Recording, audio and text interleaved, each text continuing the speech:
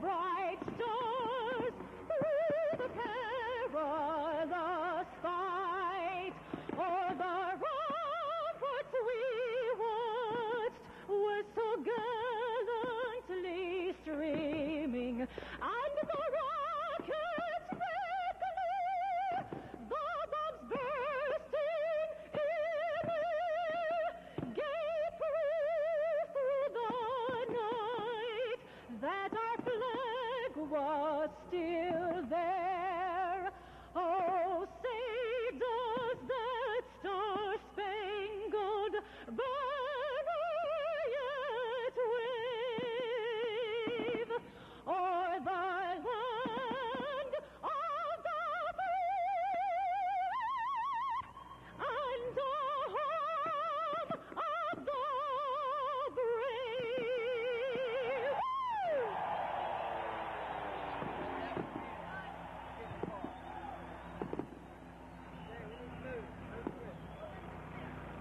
Yeah, don't. Oh, wait a minute. No, Brenton's got to say, gentlemen.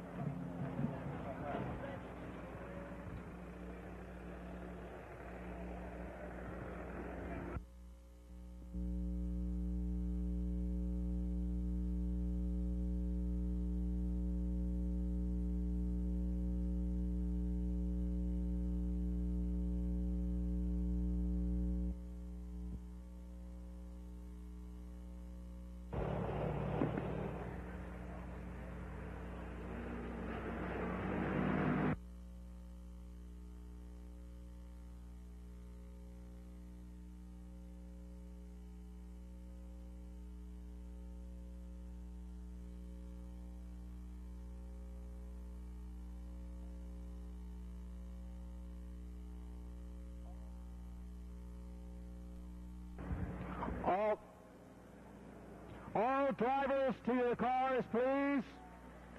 All drivers to your cars now. What?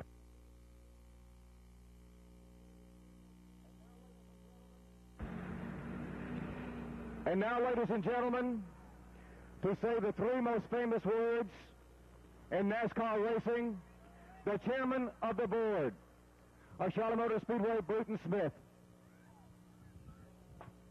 Gentlemen, start your engines!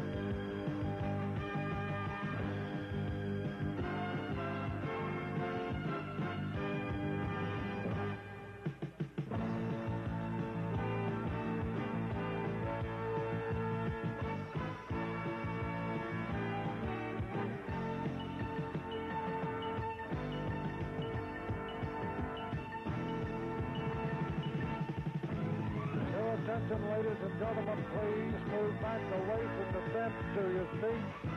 Immediately, please. Move back away from the fence, ladies and gentlemen, immediately, please. Take your seat. You're delaying the start. Please move back away from the fence immediately, please. That is some 3 miles per hour off the record for this track, established in 1980, and we'll look at that story after these messages on the Performance Racing Network.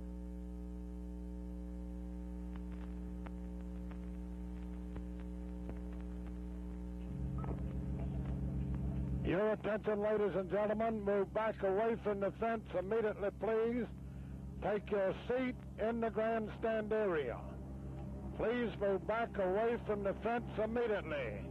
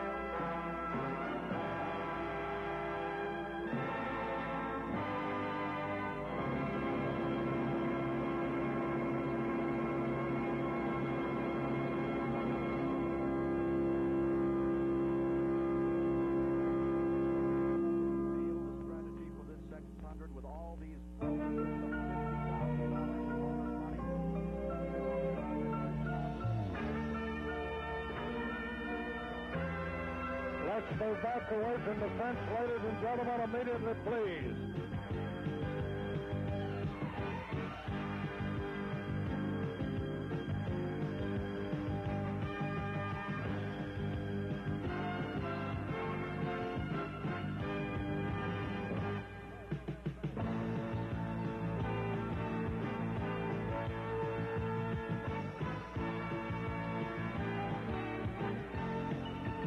Ladies and gentlemen, a spectacular sight coming from turn 1 to turn 2 here at the Charlotte Motor Speedway this afternoon.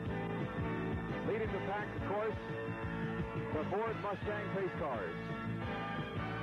On that front row with Buddy Baker and Bill Elliott. At this, the 24th running of the Charlotte Motor Speedway's World 600, the premier event on the NASCAR Grand National Circuit. Ladies and gentlemen, it is a pleasure to have you here this afternoon. Daniel Matthews down 3 miles an hour from the record and trying so hard. Everyone here. Why are they slower? Well, one back straight. Down the backstretch coming into turn 3. 600 miles. Here at the Charlotte Motor Speedway, 400 laps. Pace cars coming into the pit road.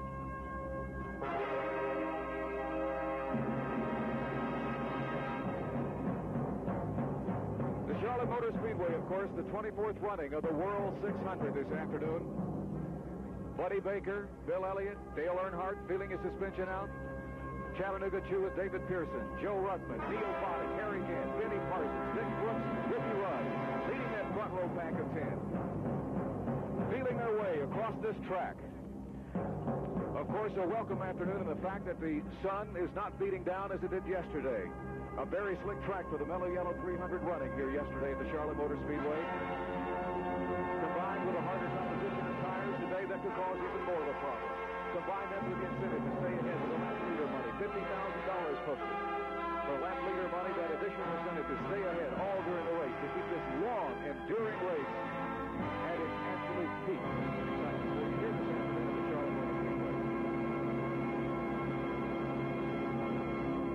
This is Bill Dollar. It was a pleasure to be with you this morning in the pre-race activities here at the Charlotte Motor Speedway.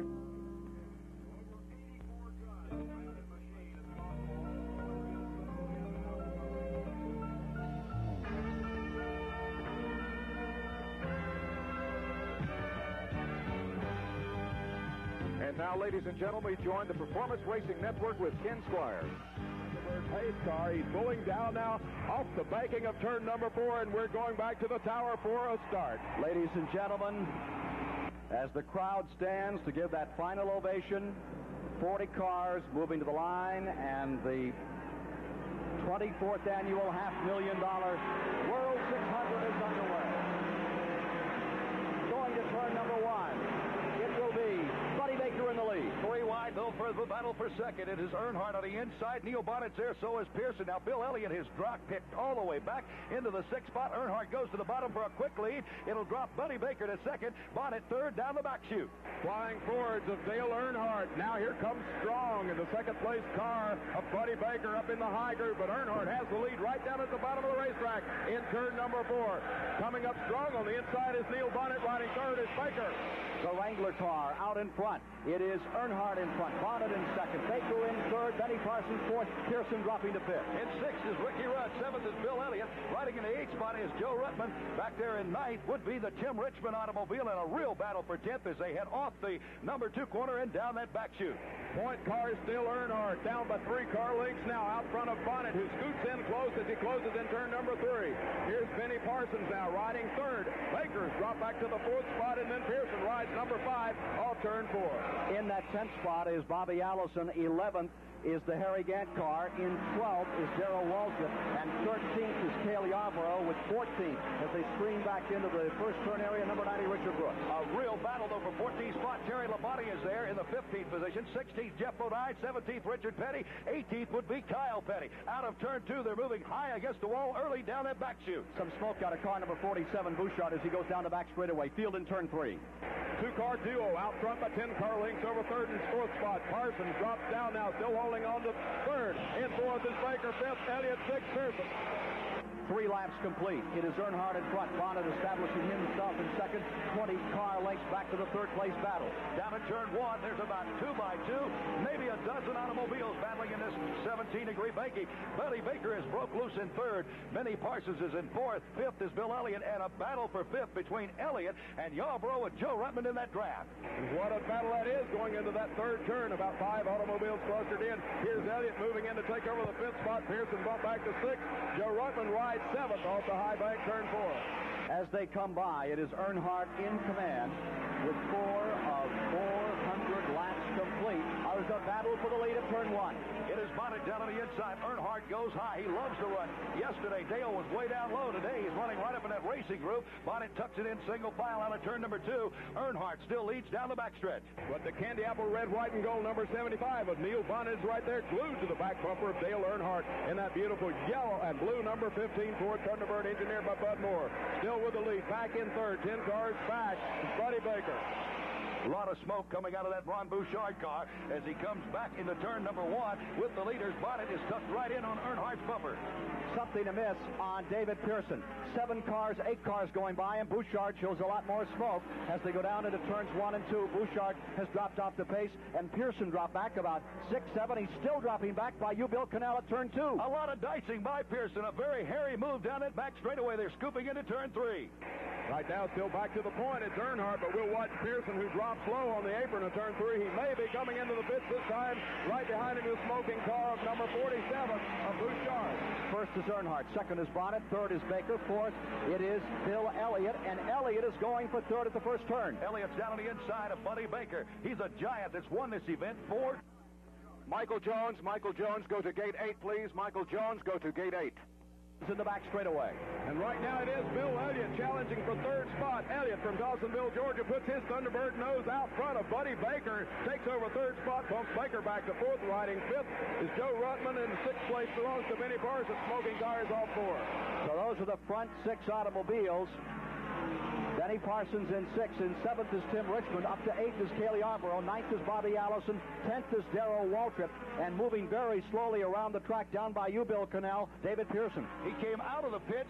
Looks like he got no service. Just poking it. Very, something critical's wrong with Pearson's automobile. He's slowed down the backstretch now and heading around the 3 and 4. We're watching him this time. It looks like he is dropping down to the apron and will return. So the Silver Fox from Spartanburg, South Carolina, in the Chattanooga 2 car with big trouble. Chuck Young standing by at David Pearson's pits. 8 laps are now completed of the 400 to be run. Elliott has moved under Baker. He is in third, and he's going after leaders. Big bundle of cars fighting for the 6th position at Bill Cannell's location, turn 1. Tim Richmond in the thicket there. Cale Yarborough along with Bobby Allison, Darrell Waltrip. Benny Parsons is way up against the wall, and that thicket continues down the backstretch. Let's go quickly to Chuck Young in on the pit road. Well, David Pearson just got the car refired. And we're not exactly sure. Ricky and Larry Pearson are across the wall. They're checking inside the car. It appears to be ignition problems at this time. A brake problem. They're saying now it is a brake problem. So they're working on the brakes of a Chattanooga 2 machine. Ken, I'll get back to you with a further report. Joe Ruttman has just moved around and taken 4th position away from Buddy Baker, drop-kicking him back to 5th. Big battle going on for 6. Down that back straightaway, Bobby Allison and Cale Yarborough. Yarborough to the outside, Allison on the inside there in 3. Yarborough passes in the high groove, takes over Bobby Allison's spot. He rides 6th now. Allison 7th, 8th place with Darrell Waltrip. As they come back to the line, Earnhardt is in front. Bill Elliott is closing on the leaders. He's right up behind Bonnet. That's the battle for 2nd. 4th is Ruttman. 5th is Baker. And wheel to wheel, Bobby Allison fights his way down into turn number 1 in that 6th place scramble. Hub to hub, it's still Allison down on the inside. Yarborough upstairs, and right behind him is Darrell Waltrip along with Tim Richmond. There goes the battle for 2nd down the backstretch. Let's get a quick report from Chuck Young on pit road as to the condition of David Pearson's car. Larry Pearson, what have you done to the brakes on David's car? Oh, the right front tire brakes was locked up on, the rotor was on fire. So evidently the right front brake just locked up on him. So you got it all squared away and everything's all right to the best of your knowledge? Yeah, it seems to be okay now. Okay, that's the report from the Chattanooga 2 pit. We'll get a further report on Ron Bouchard's car here in just a moment. Bill Elliott is trying to get underneath the Neil Bonnet car as they head down the back straightaway. And there's a 3-car battle down that backstretch also. Elliott battling with Neil Bonnet, but back in the pack is Yarborough, Allison, and Waltrip, an unreal show. H.B. Bailey pitting his car. Battle for 6th. Cale Yarborough is now there. Waltrip goes to 7th. Allison is back to 8th. Earnhardt is leading, coming by to complete 13 of 400 laps. Earnhardt first, Elliott second, Bonnet third, Ruttman in 4th, Baker in 5th. It's Cale Yarborough 6th, Waltrip in 7th, Bobby Allison 8th as they go to the first turn. Tim Richmond is in the 9th spot. In the 10th position would be Terry Labonte. Riding 11th is Harry Gant. 12th is Ricky Rudd. 13th, Richard Petty. In the 14th spot is Kyle Petty. Riding 15th, Dick Brooks down the back chute. 160-mile-an-hour average in the first 10 laps, 160.237 miles per hour, and Ron Bouchard is back on pit road another time early in this World 600. When I go out and practice in a car the first time at Talladega, I come back in and think about how the car ran, how it felt. You're listening to the Wrangler brand's Dale Earnhardt. We can pretty much make the adjustments back.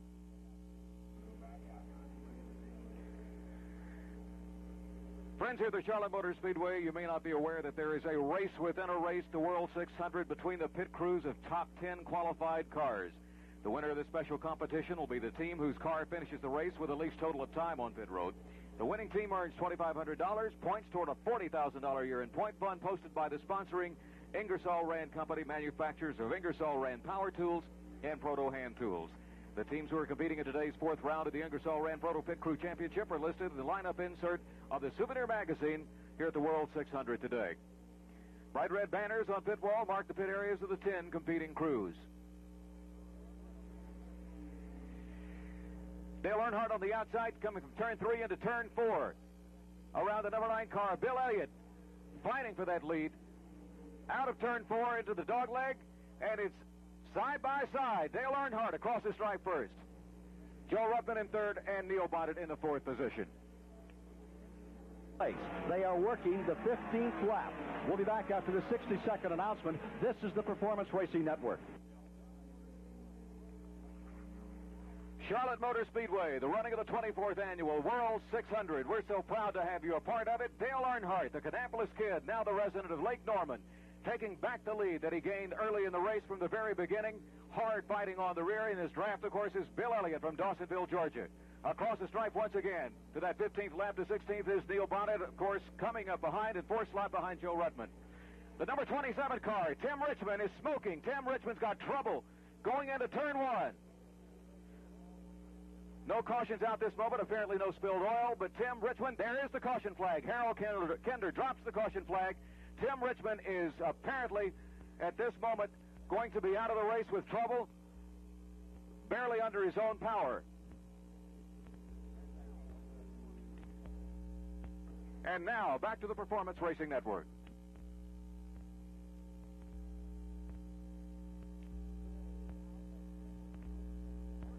Today is out as Tim Richmond's engine erupts coming out of turn number 4. He came down across the start-finish line, and the old Milwaukee car is now limping around the track.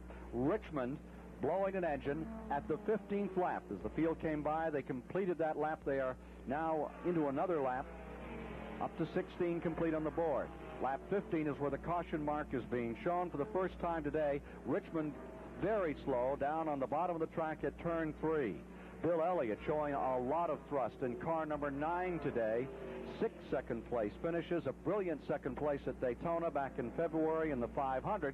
And here today, he is considered one of the strongest of the dark horses. And many of the experts say this will not be a race that will be taken by the old guard. Standing by is Chuck Young waiting on that car number 27, the old Milwaukee machine. Everybody pitting but Bobby Allison. He'll inherit the lead. All the leaders coming into 15. Petty stays out. He'll move into second. Pearson is out, still on the track. Now remember, he was in there, and there was a valve cover problem on car number 47, Ron Bouchard's machine. That was the report on Ron Bouchard. And the car of Tim Richmond has barely made pit road and is coming to a halt just at the entrance to pit road. The field is working the 18th lap at the present time. And thus far in the race, we had some extremely good speed, but the car that seemed the fastest on the track, Banjo Matthews, was the Bill Elliott car. Yeah, he was really working at it. I saw him get underneath Earnhardt one time to get wiggling, so he intends on leading the race.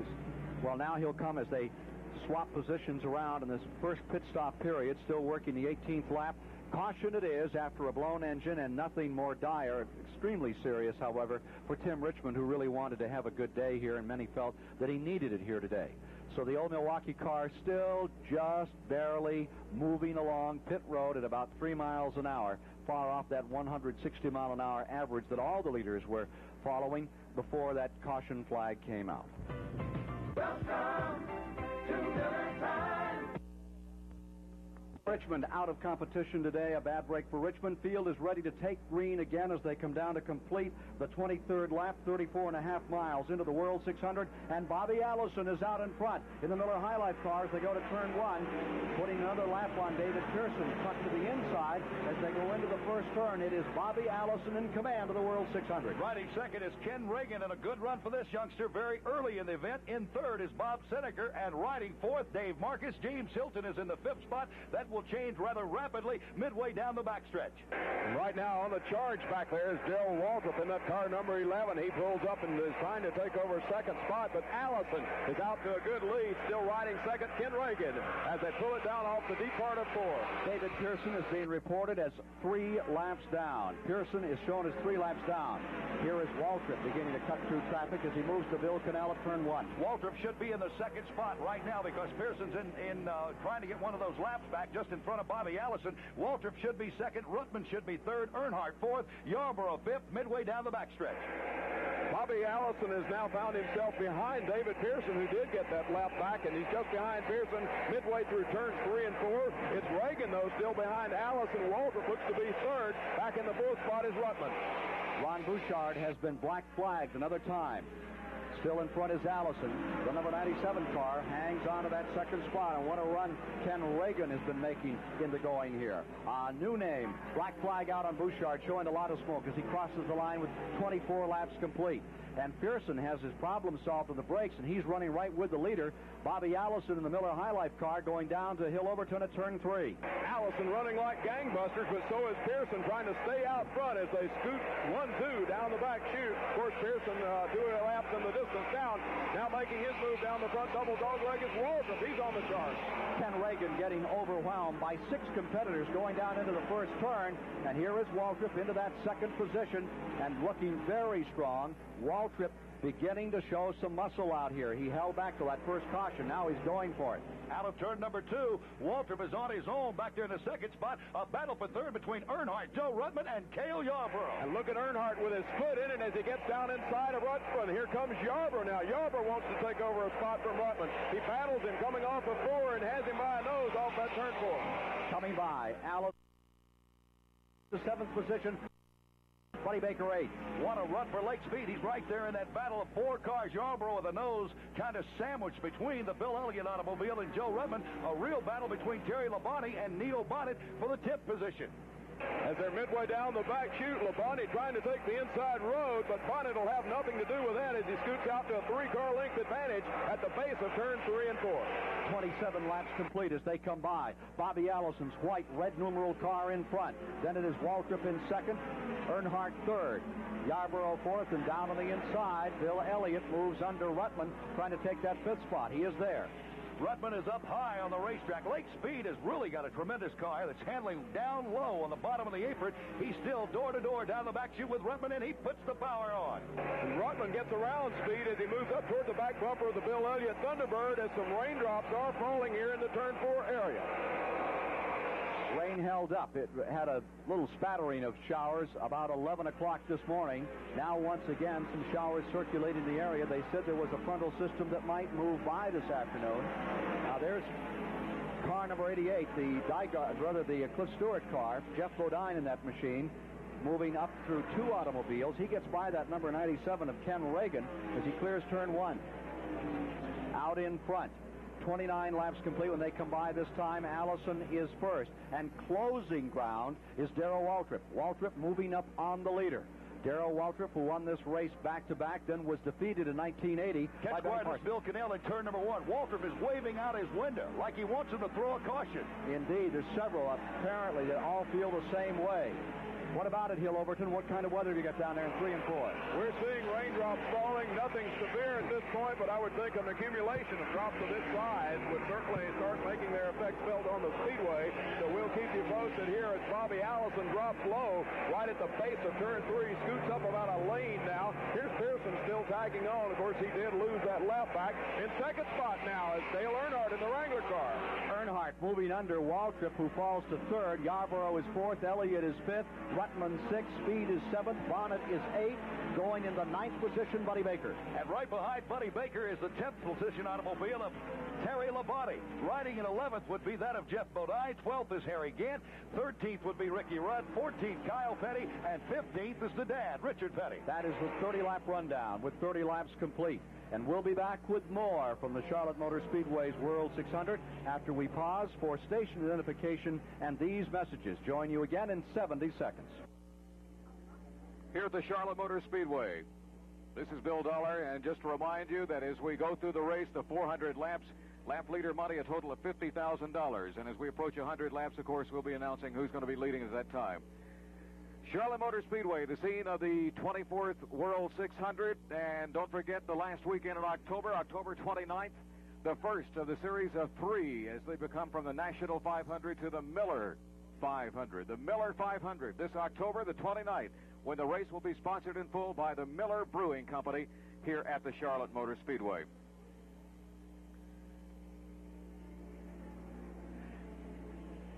.30-second lap. Bobby Allison still in that lead for the moment, taking it after that pit stop with Tim Richmond. Had that oil trouble in his car and the engine blew a while ago. And apparently, Bobby Allison taking advantage with that Dygard Racing team, able to get him into the pits and getting him out quickly. And taking advantage of a situation to put him in the lead once again here for the 24th World 600 at the Charlotte Motor Speedway, followed by Dale Earnhardt and David Pearson. A close battle between Darrell Waltrip at the moment, right behind David Pearson. And I think now we go back to the Performance Racing Network. A small cell of showers just over to the east of the Speedway at the present time. and apparently one shower has circulated by the track and did not fall on it, which was a blessing. Now the question is, can they get this race in? There are showers in the area, no question about that. 34th lap complete as they come by, and as they do, Bobby Allison is in front, but he is being run down by Dale Earnhardt. At the moment, Bobby Allison has everybody covered, but Dale Earnhardt is gaining ground as they go to Bill Cannell at turns 1 and 2. The real battle, though, is back in third. Yarborough is down on the inside. Waltrip up high. Pearson is right in front of those automobiles, and Bill Elliott tucked in to make it a 4-car pack into the back chute heading for 3. And Cale Yarborough's been chewing away at that number 11 of Darrell Waltrip, and right now, except for the slower traffic, looks like he's going to have trouble. He has a nose out in front, down at the base of turn number 3. Now into turn 4, they move door to door as they're behind David Pearson in 4. 35 laps complete. 35 complete. Allison first. Earnhardt second.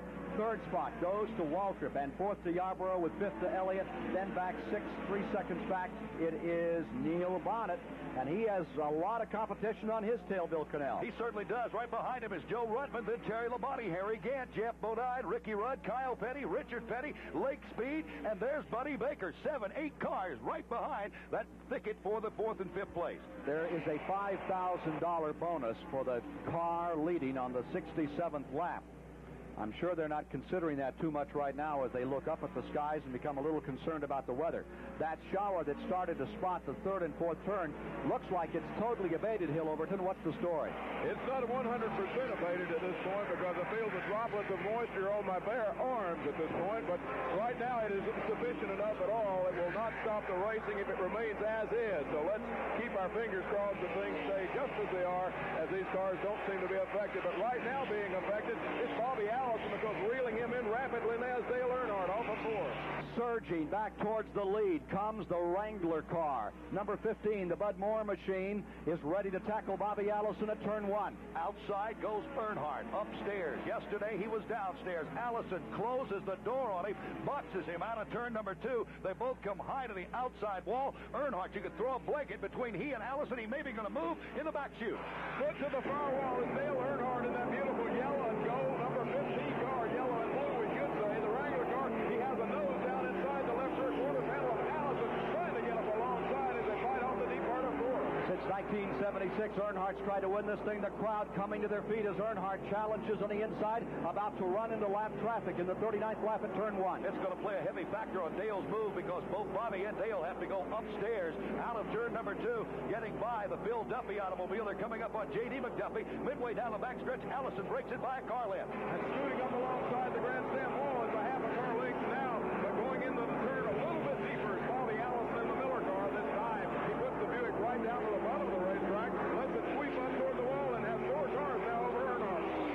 Allison, the 2-time winner of the World 600, stays in front. Earnhardt, whose best finish, 1979 third, chases him again into the first turn. That's where the key battle is, but also Darrell Waltrip has his hands full at turn 1. Waltrip just closed the door on Cale Yarborough. Single file, they go out of turns 1 into turn number 2, head down the back. Gann is almost boxed up against the wall in a battle between he and David Pearson, a lap car. Coming around to complete 40 laps this time as they come by. Here's Earnhardt taking another stab at first place. Allison has him covered. Down they come with Allison first at the end of 40 laps. In that second spot, it is Dale Earnhardt. Third is Bill Elliott. Fourth is Waltrip. Fifth is Yarborough. Sixth is the Skull Bandit, Harry Gant. Going 7th is Neil Bonnet. Right behind Bonnet is that 3-lap down automobile of David Pearson, the Chattanooga Chew entry.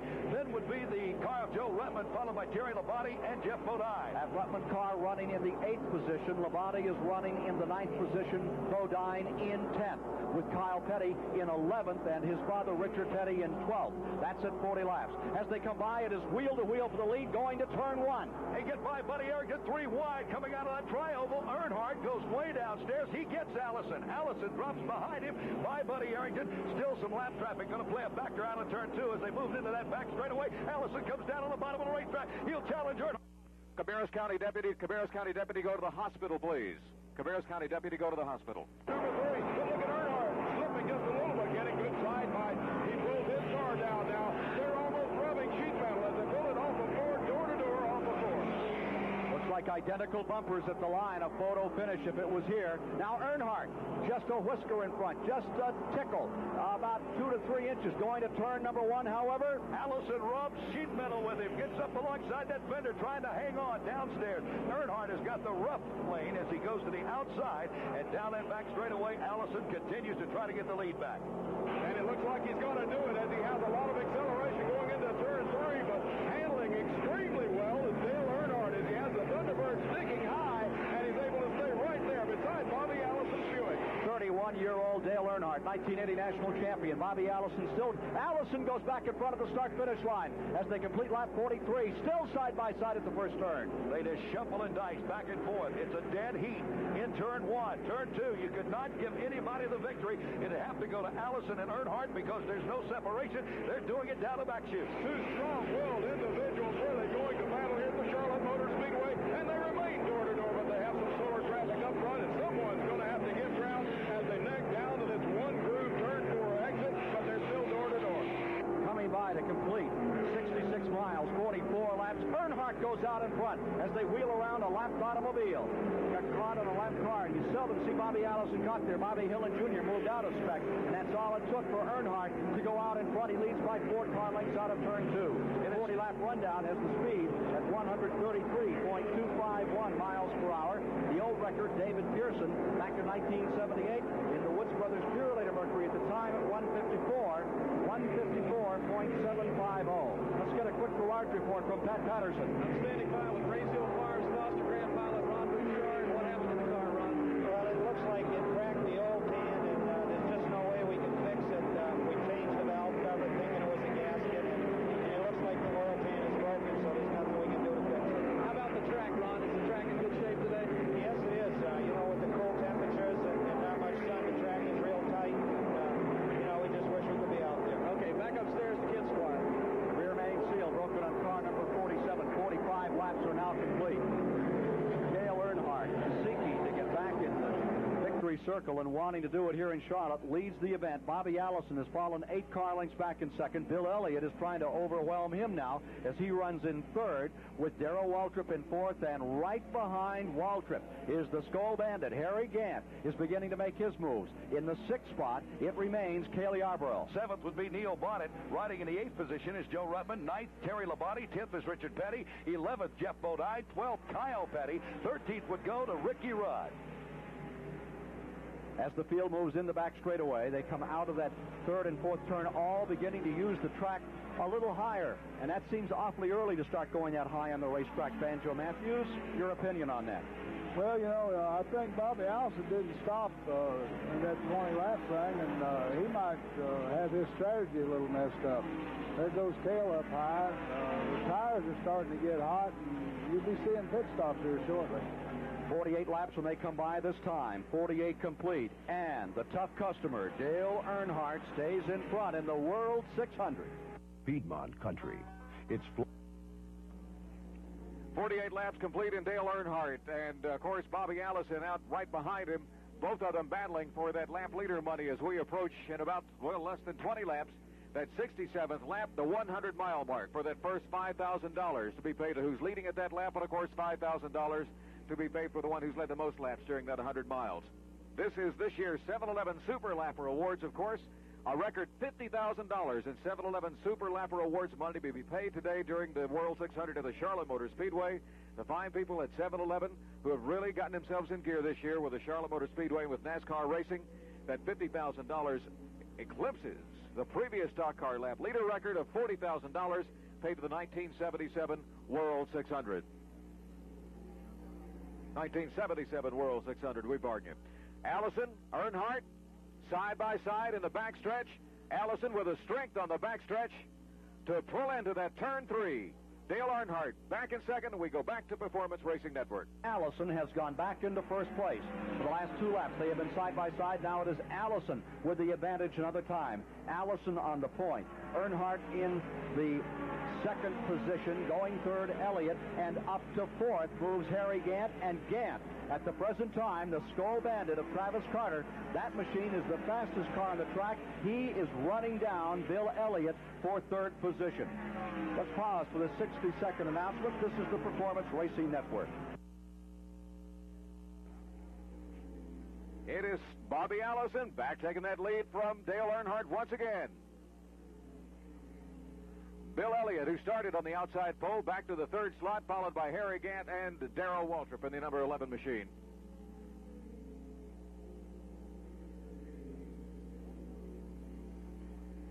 Bobby Allison maintaining that lead going into the fourth turn. Coming out of that fourth turn in the back straightaway, still followed by Dale Earnhardt. Dale Earnhardt's car handling so well this afternoon in that Wrangler Tough Jeans machine. Back in that third slot still, Bill Elliott. Fourth with Harry Gant in the Skull Bandit racing car. And, of course, the Pepsi Challenger in the number 11 slot here at the Charlotte Motor Speedway's 24th annual running of the World 600.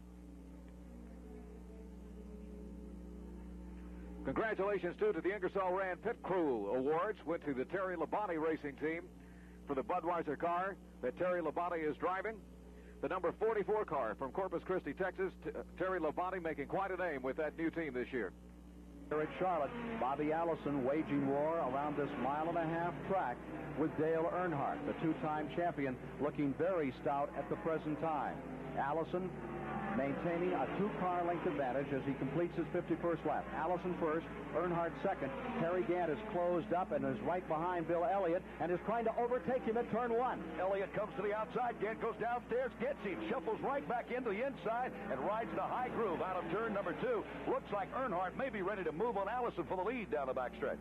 We'll watch him, but he's about a half a car length back. He accelerates, but meanwhile, Harry Gant, trying to take up where he left off here in the National 500 last year, is gaining ground in third spot with Elliott in fourth and Waltrip riding fifth. Buick is running in first, Ford Thunderbird riding in second, and maintaining the third spot is the car number 33, which is the Buick of Harry Gant, and then comes the Ford Thunderbird of Bill Elliott. Then Waltrip is in fifth, sixth is Yarborough, seventh is Bonnet, eighth is Rutland, ninth is Petty, 10th is Labonte, 11th is Kyle Petty, 12th moving up is Ricky Rudd. Bodine goes back to 13th as they go to one. Dick Brooks should be shown in the 14th position in the Junie Donlevy car. They're battling out of turn number two between Kyle Petty and Ricky Rudd. Meanwhile, Darlene Dixon standing by with a gentleman who really feels something very special for this race, the mayor of Charlotte, North Carolina, and Charlotte is having its greatest weekend, I believe, in history. Darlene, what's the story? I have with me Mayor Eddie Knox today, and I just want to thank him for coming by and welcoming all these fans out here. This is a great crowd, Eddie. Darlene, it gets bigger every year. It's a great excitement time for the people of Charlotte and Cabarrus County, and we just had a marvelous weekend with the World 600 Festival. We have a 600 festival, a gala happening here, and we want to invite everybody to come to Charlotte Motor Speedway in the greatest city in the world. Well, you're very nice. We think it's a great city, and it's because the people who come here and support the Charlotte Motor Speedway make it that way. Well, thank you for stopping by the press box. Now back to you, Ken.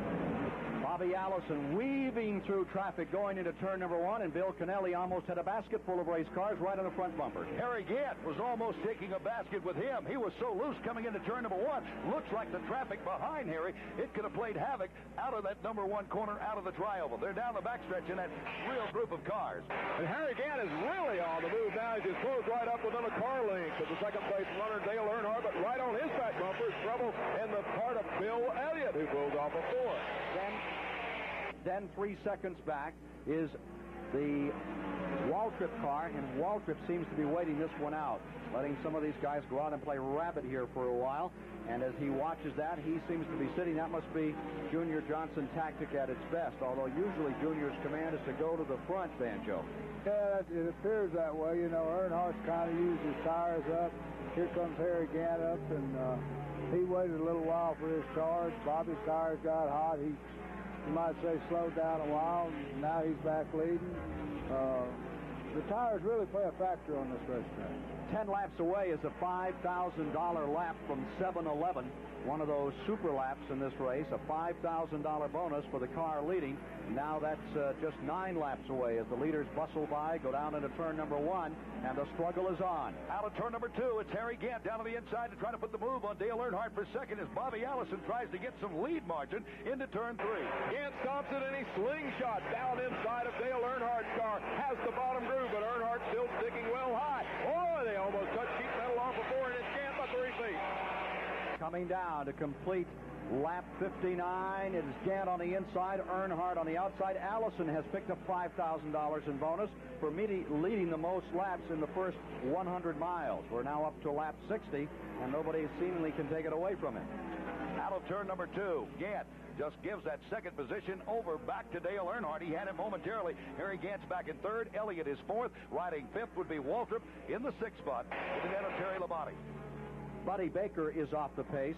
Baker's car has fallen back in the standings. As we look back through, we find Baker well back in 18th position now. 18th spot for Buddy Baker. Gant in the Skull Bandit making a shot at Earnhardt, and Earnhardt that time was able to fend him off. Leader continues to be Allison with now 60 laps complete, 90 miles, some 340 laps remaining. With the skies the way they are, here comes Ricky Rudd on pit road in car number 3. That halfway mark of 200 laps will be all important today. If they can get in half the race, that would make it official. The 12th place car, Ricky Rudd, is in for right side tires. Here's the story from Chuck Young.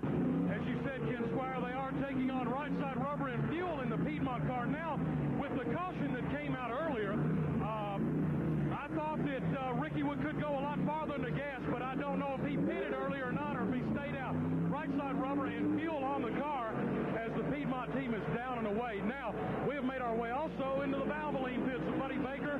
I'm going to check in with Leonard Wood, and we'll see if we've got a story brewing here. Well, it would seem so. The man who's won it 3 times and sat on the pole with the Wood Brothers car has been falling back with car number 3 just pitting. That would leave the number 21 machine of Buddy Baker in 17th position. Here's Darrell Waltrip lapping Tommy Gale as he goes into the first turn in the Pepsi-Cola car. Waltrip attacking, still trying to move through as he goes up in the first turn banking. And Harry Gant sits in the middle of a rocking chair. On the front is Earnhardt. In the back is Bill Elliott. Gant just resting there in the middle of that 3-car draft at turn 3. Right now, though, it looks like that the car driven by Bobby Allison, the Miller High Life Buick, has things going pretty much its own way for that 67-lap award that's being paid by 7-Eleven here today. 5 laps away. Here comes Gant going to the outside on Earnhardt. Buddy Baker is about 10 laps away from going a lap down to the leader, Bobby Allison. Baker falling off the pace after sitting on the pole at 162 miles an hour. Gant takes a shot at the inside, going down the back straightaway to Bill Cannell. Harry Gant trying to move on Dale Earnhardt. Right behind them is Bill Elliott. He can put the move on, too. Gant will take over the number 2 spot. Earnhardt goes to third. Elliott is fourth. And right now, that's the way they pull it off of the deep part of turn number 4 down toward the double dogleg front straightaway. Ricky Rudd is pitting another Gant, a 4-tire change, they say. We'll get a story from Chuck Young as to exactly what's going on. A 4-tire change was made earlier on Buddy Baker's car, and it may not be working properly. We'll check in on that in a moment. Meanwhile, we're watching as Harry Gant, now at turn 2, Bill Elliott's on the move by Earnhardt. Side by side go the 2 Fords. Gant was sandwiched between those 2 cars moments ago. It looks like Earnhardt's going to come out on top. Flying Thunderbirds enter turn number 3 with Earnhardt riding just ahead of Bill Elliott. Let's see if Elliott can pull it back off as he'll try to battle him off of 4. Here he comes, but he still knows the tail. One of the 7-Eleven $5,000 bonus laps upcoming. And here is Harry Gant finally getting around the number 15, the blue and yellow car, the Wrangler car of Dale Earnhardt. And he really wanted to take a crack at Allison and see if he could collect an extra $5,000, but that's not the case at the present time. Looks like the scoreboard here showing some smoke for a moment. That may be a symbol that they're up to the lap that pays the money. Or it could be that we're in dire straits with the scoreboard today. Here they are, back to the line. And as they race down, it is a lap down for Buddy Baker as Bobby Allison puts a lap on him going into turn number 1. And there's the story. They're into the 66. A $5,000 bonus coming up for Bobby Allison, but Harry Gant just won't turn loose. Gant almost got the wall. It could be tires wearing on him down here in turn number 1, but he just about took a little sheet metal damage up against the guardrail. He's midway down the back straightaway, and Buddy Baker is way off the pace. But Gant is not going to be able to make it because here's Allison riding high, riding handsome right in the middle groove, and Bobby Allison is headed down pit road in the Miller car. Bobby Allison coming in. He picked up the bonus money, took $5,000, and said, Harry, you can have it for a while. On pit road, Chuck Young, what's the story on Buddy Baker's car? Well, I'm with Richard Childress right now. Richard, what's Ricky's problem? We broke a right front caliper on the brake. Are you going to the garage area? Yeah. Okay, we'll go down and get the report from Bobby Allison and Buddy Baker. enlighten us at all on Baker? We understand the car might have been working loose, Chuck Young. Yes, that's the problem. Excuse me. Whoa, trouble out of turn number 2. It's Joe Ruttman. He's lost the car going into the outside wall. There's 2 more. It's Jeff Bodine. Involved is David Pearson. About 5, 6, 7 automobiles crashing out of turn number 2. 68th lap. Big crash in the second turn. Major altercation in turn number 2 will bring out the second caution of the day. We'll be going back to Bill Cannell in just a moment. Coming out of turn 2, Ruttman took the outside wall. He limped to the inside. Cars darting left and right trying to avert him. And we have several more in the accident. We'll check on them, make sure we have the correct and pass it along to you. Here is Ruttman coming in. The right front tire is down on the ground. The car looks intact. It isn't showing too much damage. Bill Cannell, what more can you tell us right now? Undoubtedly, that tire exploded. It sounded like a bomb going off. Ruttman got into the high wall out of turn number 2, started looping the car, hit the inside wall. Involved is Jeff Bodine, David Pearson. Jimmy Means is up against the outside wall near the fans here on the back straightaway. Dick Brooks is also involved. Pearson's car has come around and is going back to the garage area. The whole front end sandwiched back about 6-7 inches on David Pearson's machine, and it is trailing, leaking fluid as it goes back to the garage area near Pat Patterson. An incident as we get close to the 70-lap mark brings out the second caution of the day, and the 3-time champion David Pearson. David Pearson will not get a chance to go for a 4th. So now the question is, will Buddy Baker become the 4th? Allison refitting. Here's a late report from Bill Cannell. Well, Jimmy Means' car remains stuck to the outside wall down the back straightaway. They're also administering to the Jeff Bodine car, which has got some damage setting on the inside wall near the infield of the back straightaway. The altercation developed out of turn number 2. A wild spin as a tire erupted or exploded on the Joe Ruttman automobile. Not into Jimmy, but somebody did, and they put him sideways, and he went into me, and then after that, everyone just started running into everyone, and I don't know why the guys behind didn't see what was happening. It seemed like there was a long wait there before we got up to Joe, but we'd all slowed down. Just an unfortunate thing. It seems like this has been following us here for the last month. Okay, Jeff Bodine, that's the story from down here. Let's go back to Ken Squire. Indeed. Field is ready for green once again, and on the break.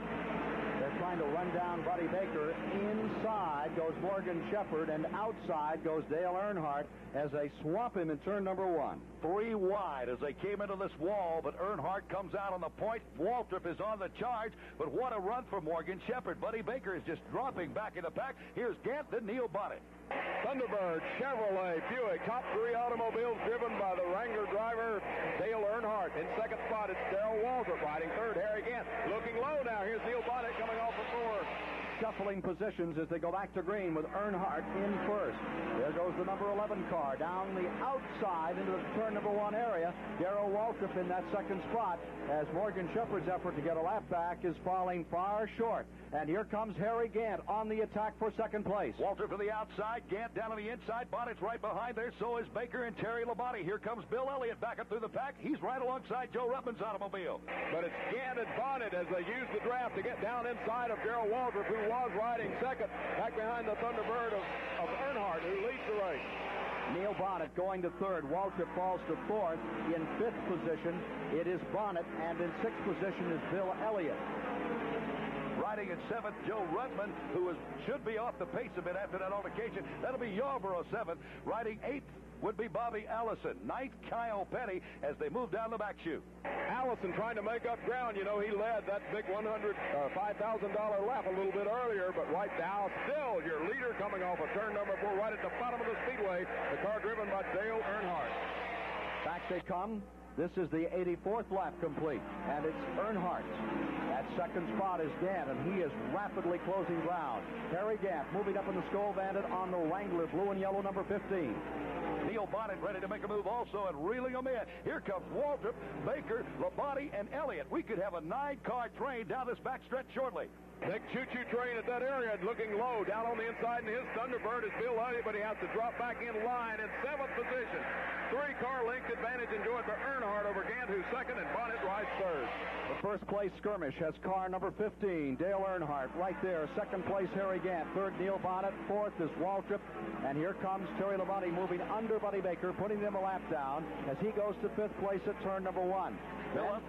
Bill Elliott is right behind Terry Labonte. He's picking off Buddy Baker on the inside. Baker is high. Yarborough is on the move. Elliott up to 6th place as the field moves to turn number 3. Still showing a big lead there. Dale Earnhardt looking just like he did yesterday. He's able to handle low on the racetrack, but so can Bonnet, who's 3rd, and he moves up on Harry Gant, who still rides 2nd. Coming by, 84 complete. Behind Elliott in the 6th position, Yarborough in 7th, Bobby Allison in 8th. Going 9th is Kyle Petty. Mark Martin continues to stay right up here with him, and I don't believe Mark Martin has gone a lap down in that Zervakis car, number 01, a white and silver numeral car, which, as you know, from Sonny Hutchins' days with Emmanuel Zervakis, ran very well. And here they are back in Grand National Racing. Petty is right behind Mark Martin. Richard Petty trying for this 3rd win in the World 600. 85 complete, with Dale Earnhardt now drawing to a 20-car length advantage over Harry Gant, and Neil Bonnet up on the rear bumper of Gant's green and white car. Bonnet ready to put a move on Earnhardt. He may go downstairs. He looks, decides different. Single file out of turn number 2, so it'll be Bonnet 3rd, Waltrip 4th, Labonte 5th. It's a battle for 5th down the backstretch. Bill Elliott goes to the inside. He may get him. Thunderbird of Elliott door to door down on the inside of that automobile, and they're still nose to nose, but he gets Labonte going into 3 as Labonte has to get out of the accelerator a little bit. Off of turn 4, the deep part of that turn is still Dale Earnhardt, your leader. Behind Earnhardt, it is Gant 2nd, Bonnet 3rd, Waltrip 4th. The persistent Bill Elliott is now to 5th as he's moved around Terry Labonte. And the dark horse here, Elliott, continues to run down cars. Battle for 2nd place at turn 2. Bonnet on the inside, Gant on the outside. They're going to try to, this could hurt him reeling in Dale Earnhardt, but it's helping. Bonnet, dead heat, down that back straightaway with Gant. Bonnet with more acceleration going into turn 3 takes over 2nd spot. Gant 1 car length farther back, 4 cars back to Darrell Waltrip, who rides 4th, and 5th belongs to Bill Elliott. 87 complete. Earnhardt in front. Bonnet drawing away a bit in 2nd, pulling up about 3 car lengths as he goes into turn number 1. And here is Mark Martin closing on Kyle Petty as they go to the 1st turn. Mark Martin right down on the inside of Kyle Petty. He'll shove it by. They almost touch. Up high is Kyle. Mark Martin will pick him off. Kyle will be drop kicked back to position. They move down that backstretch. 2 young drivers doing battle down the 2,000-foot long back chute here at the Charlotte Motor Speedway. And down into turn number 3 they go as they really fly high, wide, and handsome around this beautiful speedway. 4th spot, Waltrip. 5th spot, Elliott. 6th, Labonte. 7th, Yarborough. Then 8th, Bobby Allison. And the 9th position unofficially, Mark Martin, with 10th, Kyle Petty. And 11th, Richard Petty. 12th, Benny Parsons. Parsons is battling right now and got his hands full with Morgan Shepherd in the Stacy car number 2. Shepherd way up high. Parsons down inside him. What a run for Lake Speed this afternoon. Lake moves off down the back chute. It looks like, though, the battle is going to be for that lead again as Bonnet has crept right back up on the back door as he's looking at Earnhardt down the double dog leg front straightaway. So far, the weatherman, knock on wood, has blessed this event. We've had just a couple of skirmishes with showers, but they have abated without even the caution flag being thrown. There was a little moisture in the air. At one time, it was enough to concern the drivers, and they were pointing toward their windshields, but they kept the race going, and they were and they lucked in on that one. The race has stayed green. It kept the track dry, and here we are now coming to 90 laps when they come by this time with Dale Earnhardt's blue and yellow Wrangler car prepared by Bud Moore, leading by 2 car lengths over the Warner Hodgson car, number 75 from the Waymark Racing Team. The Hodgson car is there, that maroon, white, gold car, challenging for the lead in the 1st turn. He's chewing away on his rear bumper. Earnhardt knows he's there, and coming in right behind Bonnet's automobile is Harry Gant on the move. Down that back straightaway, it's still Earnhardt, Bonnet, Gant, Waltrip, Elliott, midway. Labonte rides in the 6th spot. 7th is Cale Yarborough taking it into 3. 8th belongs to Bobby Allison, the number 22 Miller High Life Buick. As they come back to the line, here is Bonnet, winner, defending champion of the World 600, going to the inside. He's making his move at the 1st turn. Traffic could play a factor because dead ahead is some of the slower lap cars. Tommy Gale is there. Jim Vanderbilt there. Earnhardt and Bonnet squeezed right to the outside where that altercation developed a moment ago. Heavy congestion in the back straightaway, but averting it, clearing it, getting through down the back straightaway. Earnhardt stays in front. Beautiful driving by Earnhardt, Bonnet, and Harry Gant as that trio moves through 4, 5 slower automobiles. And now it is Bill Elliott's opportunity on the main straightaway. The passing flag out and the slower cars drop down. The 64 of Tommy Gale, the 18 car was there. They're fighting for position further back, Slick Johnson, and they don't want to give up any more ground than they have to, because toward the end they could be well up in the standings in a 600-mile jaunt like this. There's a hot battle for 5th place off turn 2 down the backstretch between Waltrip, Labonte, and Cale Yarborough. Keep an eye on Lake Speed and Richard Petty. And a hot battle in turn 3 for the lead. And it certainly is, but right now it looks like it's going to be Bonnet having to fall back behind a slower car, but he may challenge down the double dog leg front straightaway right now. On to the inside. Neil Bonnet pressing. He's there. He's going for first place as they enter the first turn. Earnhardt shoves to the outside, goes upstairs. Bonnet is downstairs, still door to door out of turn number 2. Maybe a point, just a distance. Earnhardt, no, down the backstretch. Bonnet gives him no room. Dynamic duo down the mid part of the back straightaway. Sheet metal in danger of rubbing here as they both go into turn 3 side by side. Earnhardt able to hang on the high groove, but now Bonnet with about a car length advantage pulls it off the deep part of turn number 4. The Neil Bonnet Chevrolet back in first. The Ford Thunderbird in second. The Buick maintaining third, and Ford in fourth. The drivers, it's Neil Bonnet first, Earnhardt in second, Gant in third, and a second and a half back. In the fourth position, Bill Elliott. Then in fifth is Darrell Waltrip has just been passed. It is Cale Yarborough. The Hardee's restaurant car is on the move. He's up to fifth. And the Pepsi-Cola automobile, driven by Darrell Waltrip, falls into sixth position. Terry Labonte has just shuffled by Yarborough. Labonte has got the fifth position nailed down. And back in sixth now will be Yarborough. Seventh is Waltrip. Eighth is Allison. Indeed, that is correct. Labonte has picked up the fifth position. Labonte has gone to fifth. Going into sixth is Cale Yarborough, and dropping back a little is Darrell Waltrip. Chuck Young, you might want to get a report from the Junior Johnson crew. Seems like Darrell is dropping back a bit more than he might wish at this time, which is 95 laps into the race. We're 142.5 miles down with some 305 laps remaining in the 24th running of the World 600. We'll pause for this.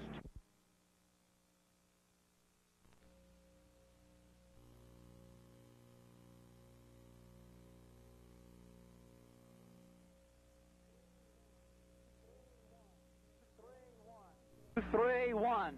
Your leaders are in the backstretch. It's Neil Bonnet with about an 8-car advantage over Harry Gant, who's moved up to second. Dale Earnhardt runs third. Bill Elliott's Thunderbird is fourth. Fifth place right now goes to Terry Labonte in the Budweiser ride. Sixth will be Cale Yarborough. Back to seventh, Darrell Waltrip. Bobby Allison in eighth, way back there to Joe Ruttman. And it's going to be, it looks like Kyle Petty, followed by Benny Parsons, Richard, and Lake Speed. And that's the way the top 12 cars are running at this moment. Now back down into turn number 1. It's still Neil Bonnet in that Warner Hodgson-powered machine, number 75, on the point, with Harry Gant moving up to challenge for second place, and Dale Earnhardt losing just a little bit of ground back into third, with Bill Elliott running a strong fourth place right now. Terry Labonte still maintains fifth here in the World 600 as Neil Bonnet, who ran strong all day yesterday in the Mellow Yellow 300, back out here today, the defending World 600 champion, looking awfully strong as he crosses the stripe. But here comes Harry Gant, the Skull Bandit, up to about a car length within Neil Bonnet as they go into turn 1. Gant down low, Bonnet up high. Let's see if Gant takes his shot down the backstretch. As they power down the backstretch, it's still going to be Bonnet on the point with Harry Gant riding a close second, and Dale Earnhardt in third as they swing into turn 3. Neil Bonnet continues to be your leader. Checking back through the pack, Cale Yarborough running in 6th place. 7th place right now will be awarded to Bobby Allison with Darrell Waltrip. Luke Bugsey's losing just a little bit of ground. He's fallen back to 8th place as they come out of turn number 4. Waltrip back into 8th place. Once again, your leaders back down into turn 1. It's still going to be Neil Bonnet with Harry Gant putting on a good show for the second place run today here in the World 600 at the Charlotte Motor Speedway. Glad to have you 100,000 plus fans on hand today. Caution on the Speedway. We got problems up in turns 3 and 4. It looks like Lake Speed and possibly the car of Benny Parsons. We'll get a positive ID on that in a second as we got caution on the Speedway. 3. It has just happened moments ago. Hal Hill-Overton, let's go to you. Tommy Gale in car number 64, the Sonny King Ford Thunderbird, spun it around. He got up in the wall all alone at the first point of impact in turn number 3. Spun down into the infield, but in his efforts to try to avoid that automobile, Ken Reagan driving the Chinaman Buick. Ken from Unadilla, Georgia. Georgia, was not able to avoid it. He got down and received a lick on the inside guardrail. Now he's come on around, but both of these cars appear to be in big trouble, and looks like Tommy Gale will be coming out of that car, which is parked down on the grassy area at the base midway between turns 3 and 4. It appeared as though Tommy Gale may have cut a tire down or had a steering problem, because we were just happening to watch when Tommy went in, and all of a sudden he just flat went into the wall, Banjo. And we also noted that some of the leaders are beginning to shuffle some positions. For instance, Earnhardt is back to third. It may be time for some tire change. Well, you know, it's getting up time close to the pit stop time, and when the tires start giving up, things like this happen, and it gives everybody a free pit stop, you might say. Well, they're still down there with Tommy Gale's car. It has crashed just in the middle of the third and fourth turn on the 17-degree banking of the 1.5-mile Charlotte Motor Speedway. All the leaders are now on pit road. Here's Allison coming in. Banjo, incredible luck. And that's what it has to be. Some great racing strategy, no question, for Allison. He picked up the $10,000 bonus, the best he could do in the first 100 miles. And then the moment he had collected it, the caution came out. Right, he came down the pit road to lead that lap. He went in the pits. He changed right side tires. The caution happened. He didn't lose a lap. You know, I don't know whether you call it strategy or dumb luck. Now, whatever it is, it's certainly working well for Allison. He's had his share of misfortune. Another report from Hill Overton. What's the story on Tommy Gale's car? Well, he's out of the automobile now and walking around taking a look at the damage, which seems to be rather severe down the left-hand side as he actually backed it into the wall. Left front corner, left side, left rear corner of that car all used up. They have a flatbed truck over there now. The trailer is pointed down, so they're going to try to shove the car up onto that flatbed truck with the body tilted. Yes, it was about a 24-second pit stop, which the crew really did a real good job. We come in about 7th or 8th, and we almost got out second. If we'd been just a little bit quicker, we'd have beat Harry out. That's Jeff Hammond, the Jackman, Virginia Johnson's Pepsi Challenger team. After this shuffle on pit road with all the leaders coming in, it'll be Dale Earnhardt in the lead. There are now 102 laps of the 400 completed. Dale Earnhardt, how do you feel about this race? So I'm really optimistic about this thing. I really feel good about it. I got a good feeling about this race. The cars work good all week, so, you know, everything's looking real good for us. We'll see. Earnhardt is in the lead, and he feels good about this race. Bobby Allison, who do you watch for out here? When you get here to Charlotte, you know, I ran awful good here with Bud Moore's Ford. The Thunderbirds are all strong here, so I have to think that that particular situation right now represents a car advantage. They've worked hard for it, and Ford's finally got a lot of those parts out that they've been promising everybody for a long time, and it looks like we're going to have to tighten our belts a little bit and catch back up with the Fords if they do indeed continue to give their competitive teams the good stuff. So I'd say that true, this probably is a Ford track, especially in terms of qualifying, but even in the race. You know, Bonnet and Elliott were strong in the 600 last year, and Elliott was right there in the 500 all day. So the Fords do perform very well here, and of course I had some good days here in Bud Moore's Thunderbird when I drove it. 13 cars in the lead lap, being led at the present time by Bud Moore's Ford Thunderbird, that you just heard Bobby Allison talking about. The Skull Bandit car of Burt Reynolds and Hal Needham is maintaining a battle right up in front. Hal Needham, what about it? It's going to be your day. You won the National 500 here with this car a year ago. I think we should repeat the performance and do it again, don't you? I had a great performance last night, a world premiere of your new motion picture in town. You must have been delighted by the tremendous congregation that gathered for charity here in Charlotte, North Carolina last night to see Old Stroker race. Yeah, I tell you, Ken, it was really nice. And I tell everybody, I think we had a stacked deck with the people that were there because they were all NASCAR people or sponsors or whatever. But the reaction to the film was just tremendous. We really think it's going to be a hot film. Jim Nabors was a real sleeper in that film, one of his first performances outside of television, and he certainly fit in well with Lonnie Anderson and Burt Reynolds. I tell you, people, when you say sleeper, that's exactly right. Jim Nabors is such a talented guy. I mean, I don't know if you've ever seen his Vegas act, but he could do a little bit of everything, and I thought he was just tremendous in there. As a matter of fact, we started calling Travis Carter Lugs Carter this morning. Good luck to you. When is the film going to get national distribution? We come out in about 1,200 theaters July the 1st. Have fun. I'm sure you look as nervous as ever. How can a guy who is such a director who gets all that stuff organized look like such a basket case when the race starts? I don't know. It just happens again. I mean, when I see Harry down there battling, trying to get around somebody up to the lead or something, my heart pounds, and I tell everybody in the suite, don't talk to me. I don't want to hear you. All right. We're ready for a heart pounder as they come around to complete lap number 105. Hal Needham by for just a moment. Who Stroker race world premiered, crowd coming to their feet here at Charlotte, North Carolina as part of this great festival, this great occasion. We're watching Dale Earnhardt come to the line as they get the green flag. It'll be Earnhardt first, Harry Gant, the Skull Bandit, second. That Needham car then in the third position. It is the number 11 of Darrell Waltrip hanging right there, Bill Cannell. Well, maybe that tire change helped. Waltrip is running right on the rear bumper, but Gant is flying. He's going to reel in Earnhardt, try to get in that lead and collect some of that lap money down the backstretch. Waltrip is third, Labonte is fourth, fifth is Allison. Riding in sixth spot is Cale Yarborough. Seventh is Bill Elliott. Eighth looks like Benny Parsons. And ninth, Richard Petty. Your leader enjoying a 3-car length advantage over the Skull Bandit as they pull off the deep part of turn 4. 10th is the Mark Martin car. Then in 11th is Lake Speed and running 12th. This is checking here on Kyle Petty. He's making some moves out there. Kyle Petty really beginning to show some authority. He had been in 12th, 13th. He's trying to come right back up through again. He's staying in the lead lap, and Lake Speed is doing a good job. Again, 13 cars in that lead lap with 106 laps complete. Earnhardt in front, Gant in second, and Waltrip gets real serious about things in third place. Out of turn number 4, behind Waltrip comes Allison, then Labonte, Cale Yarborough, followed by Bill Elliott, Benny Parsons, Richard Petty, Buddy Baker, and Neil Bonnet. 8 lead changes among 5 drivers thus far in the 24th running of the World 600. After all the noise and the thunder of a race, I look forward to some peace and quiet, and that means it's time for Copenhagen. Clark Moore, extension 275, please. Would Clark Moore please call extension 275? Here's a list of some of the cars out of the action today.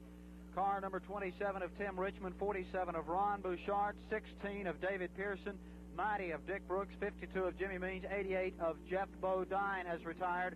Rick Newsom's 02 car is out, and of course car number 97 is also out of the race today. So that's a partial list of some of the machines that are no longer running in today's World 600.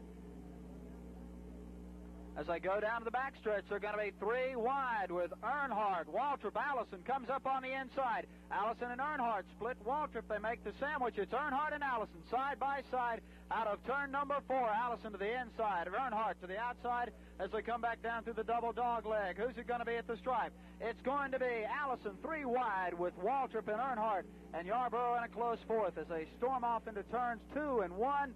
And it's going to be Allison to the inside with his nose right out in front of Dale Earnhardt's Thunderbird as they head into the backstretch. We join with the Miller High Life car. And now in lap 110, they are working the 110th lap. It is Bobby Allison in command with the Earnhardt car in second. Right on his rear bumper is Darrell Waltrip third. Cale Yarborough is fourth. Falling back to fifth is Harry Gant, and he's about to go back another position as Bill Elliott pulls to fifth. Gant falls to sixth. Seventh, Labonte. Going eighth is Neil Bonnet. Benny Parsons is ninth. Richard Petty 10th. Buddy Baker would be shown in the 11th spot, followed by Kyle Petty running 12th. Lake Speed is 13th. Down the backstretch, 3 cars battling. Earnhardt, Waltrip, and Yarborough. Big battle is for second spot. Right now it belongs to the car driven by Waltrip. Earnhardt is second. Waltrip dropped all the way back to fourth because muscling his way into third spot is Cale Yarborough. 112 complete, and the leader of the World 600, Dale Earnhardt. Cale Yarborough showing some authority in the Hardee's car into second place and ready to challenge for first. More of the World 600 after this 70-second break for these messages and station identification on the Performance Racing Network. Down the backstretch they go. Bobby Allison of the Miller High Life car has mounted a pretty good lead as they head into turns 3 and 4. He's got about a 20-car length advantage over your second-place runner of Cale Yarborough in the Hardy Chevrolet. Then it's going to be Dale Earnhardt pounding down the front stretch with Darrell Waltrip coming to the inside, and Bill Elliott running a close fifth. Bonnet and Labonte run door-to-door for 6th place with Harry Gannon. 7th, Richard Petty up to 8th. Bobby Allison continues to lead the pack as they head into turns 1 and 2 and down the backstretch. It's car 22 of Bobby Allison.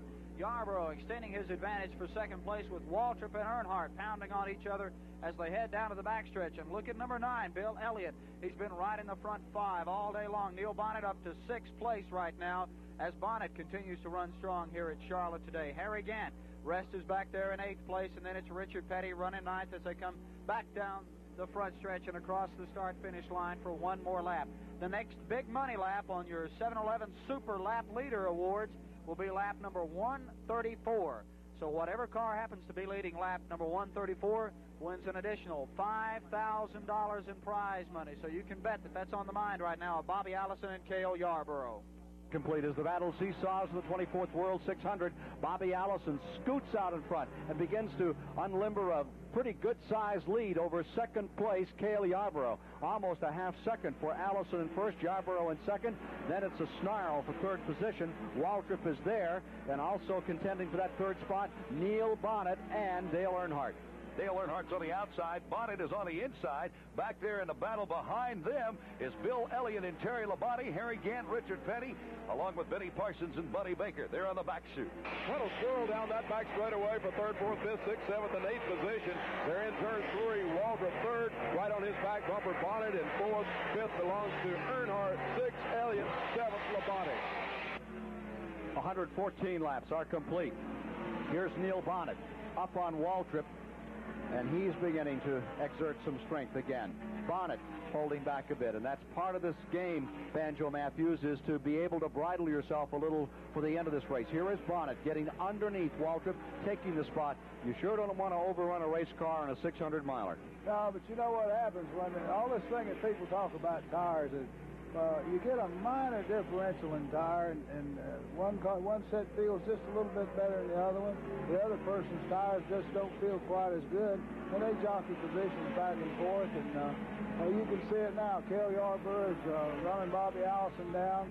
Before, he was back in the middle of the pack. Now Darrell's starting to run a little high in the corner, so he still hasn't got his chassis dialed in yet.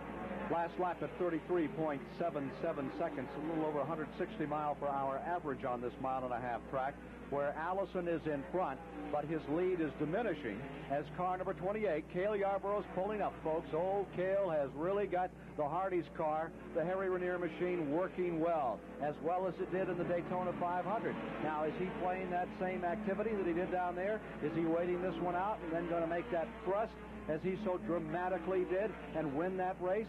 Bill Elliott is still in this. Remember, Elliott was 2nd in the World 600 a year ago. He currently is shown in 6th spot, right behind Dale Earnhardt. Elliott's Thunderbird is running beautifully. But the General Motors cars, for the moment, have the advantage. It is Bobby Allison in the Miller High Life car, number 22. The Buick of Allison is in 1st place, and then comes the number 28 car of Cale Yarborough. The Chevrolet is running in the 2nd position, with the Chevrolet number 11 running in 3rd, Waltrip Chevrolet, and then Bonnet Chevrolet. So the Chevys are getting a good stroke at 1st place. Earnhardt has won $5,000 for leading the most laps in the second 100-mile segment of the race. And I thought that started at the... all right.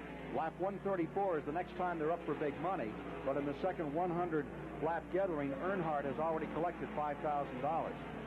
Good for old Dale. He's having a wonderful day for Bud Moore and company.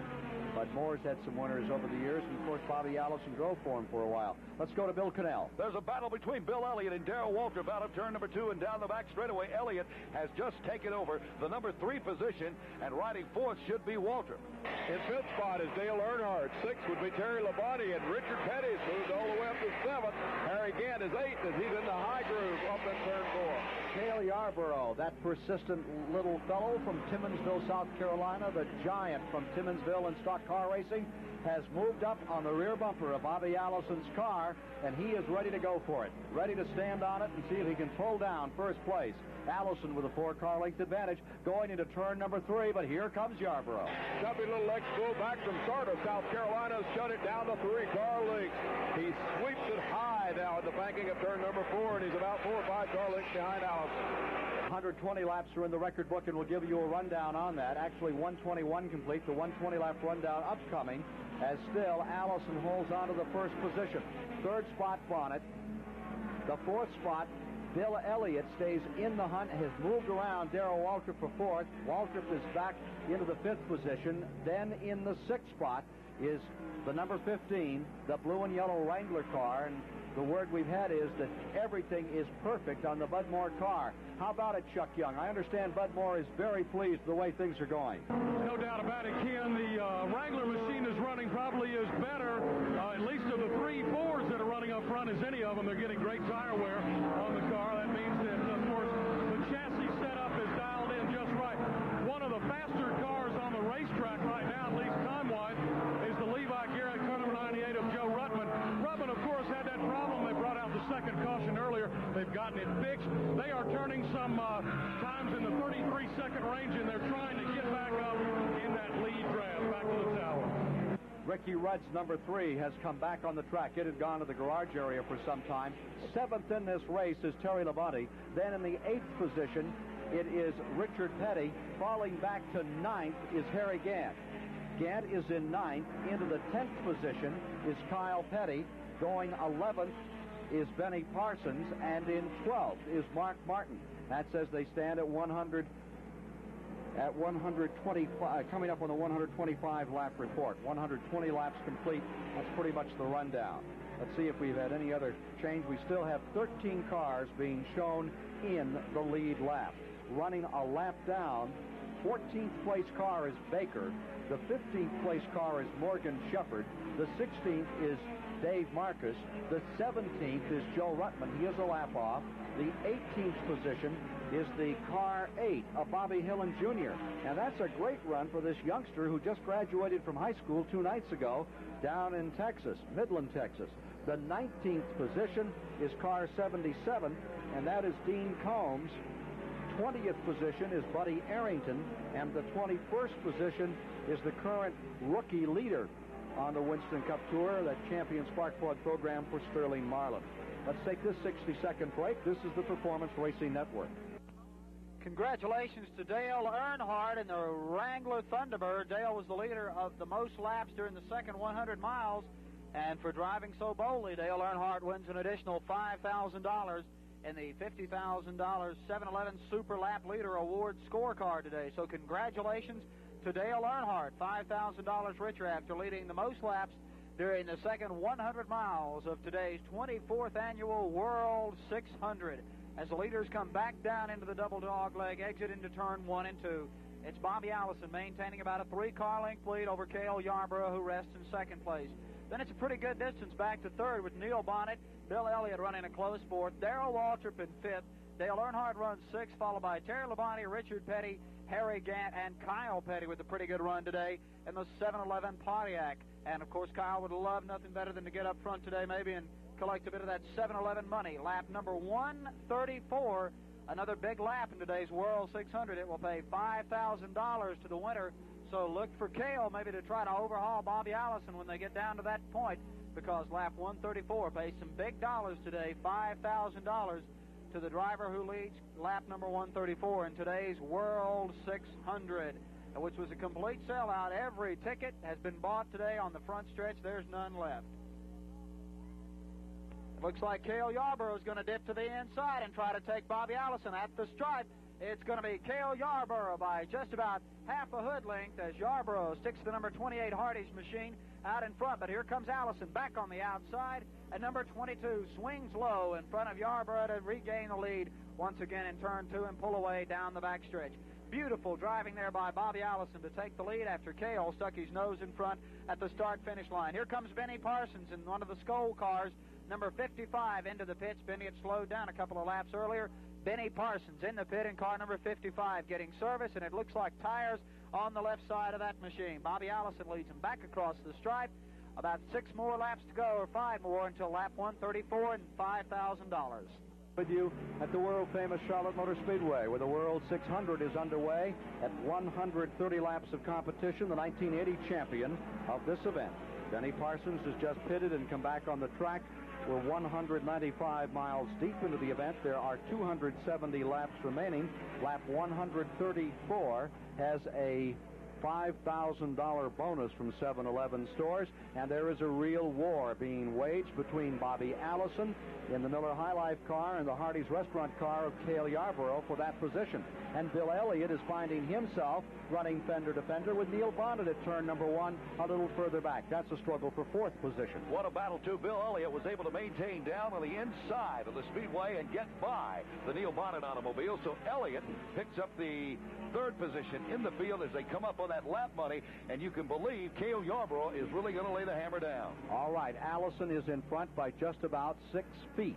As he comes back to the line at about 180 miles per hour, he'll just come out of the throttle a little, not use any brake as he goes into turn number 1, and dropping down to the inside goes Cale Yarborough as he's looking toward that big telesign. As lap 133 will come up, there'll be a tremendous charge.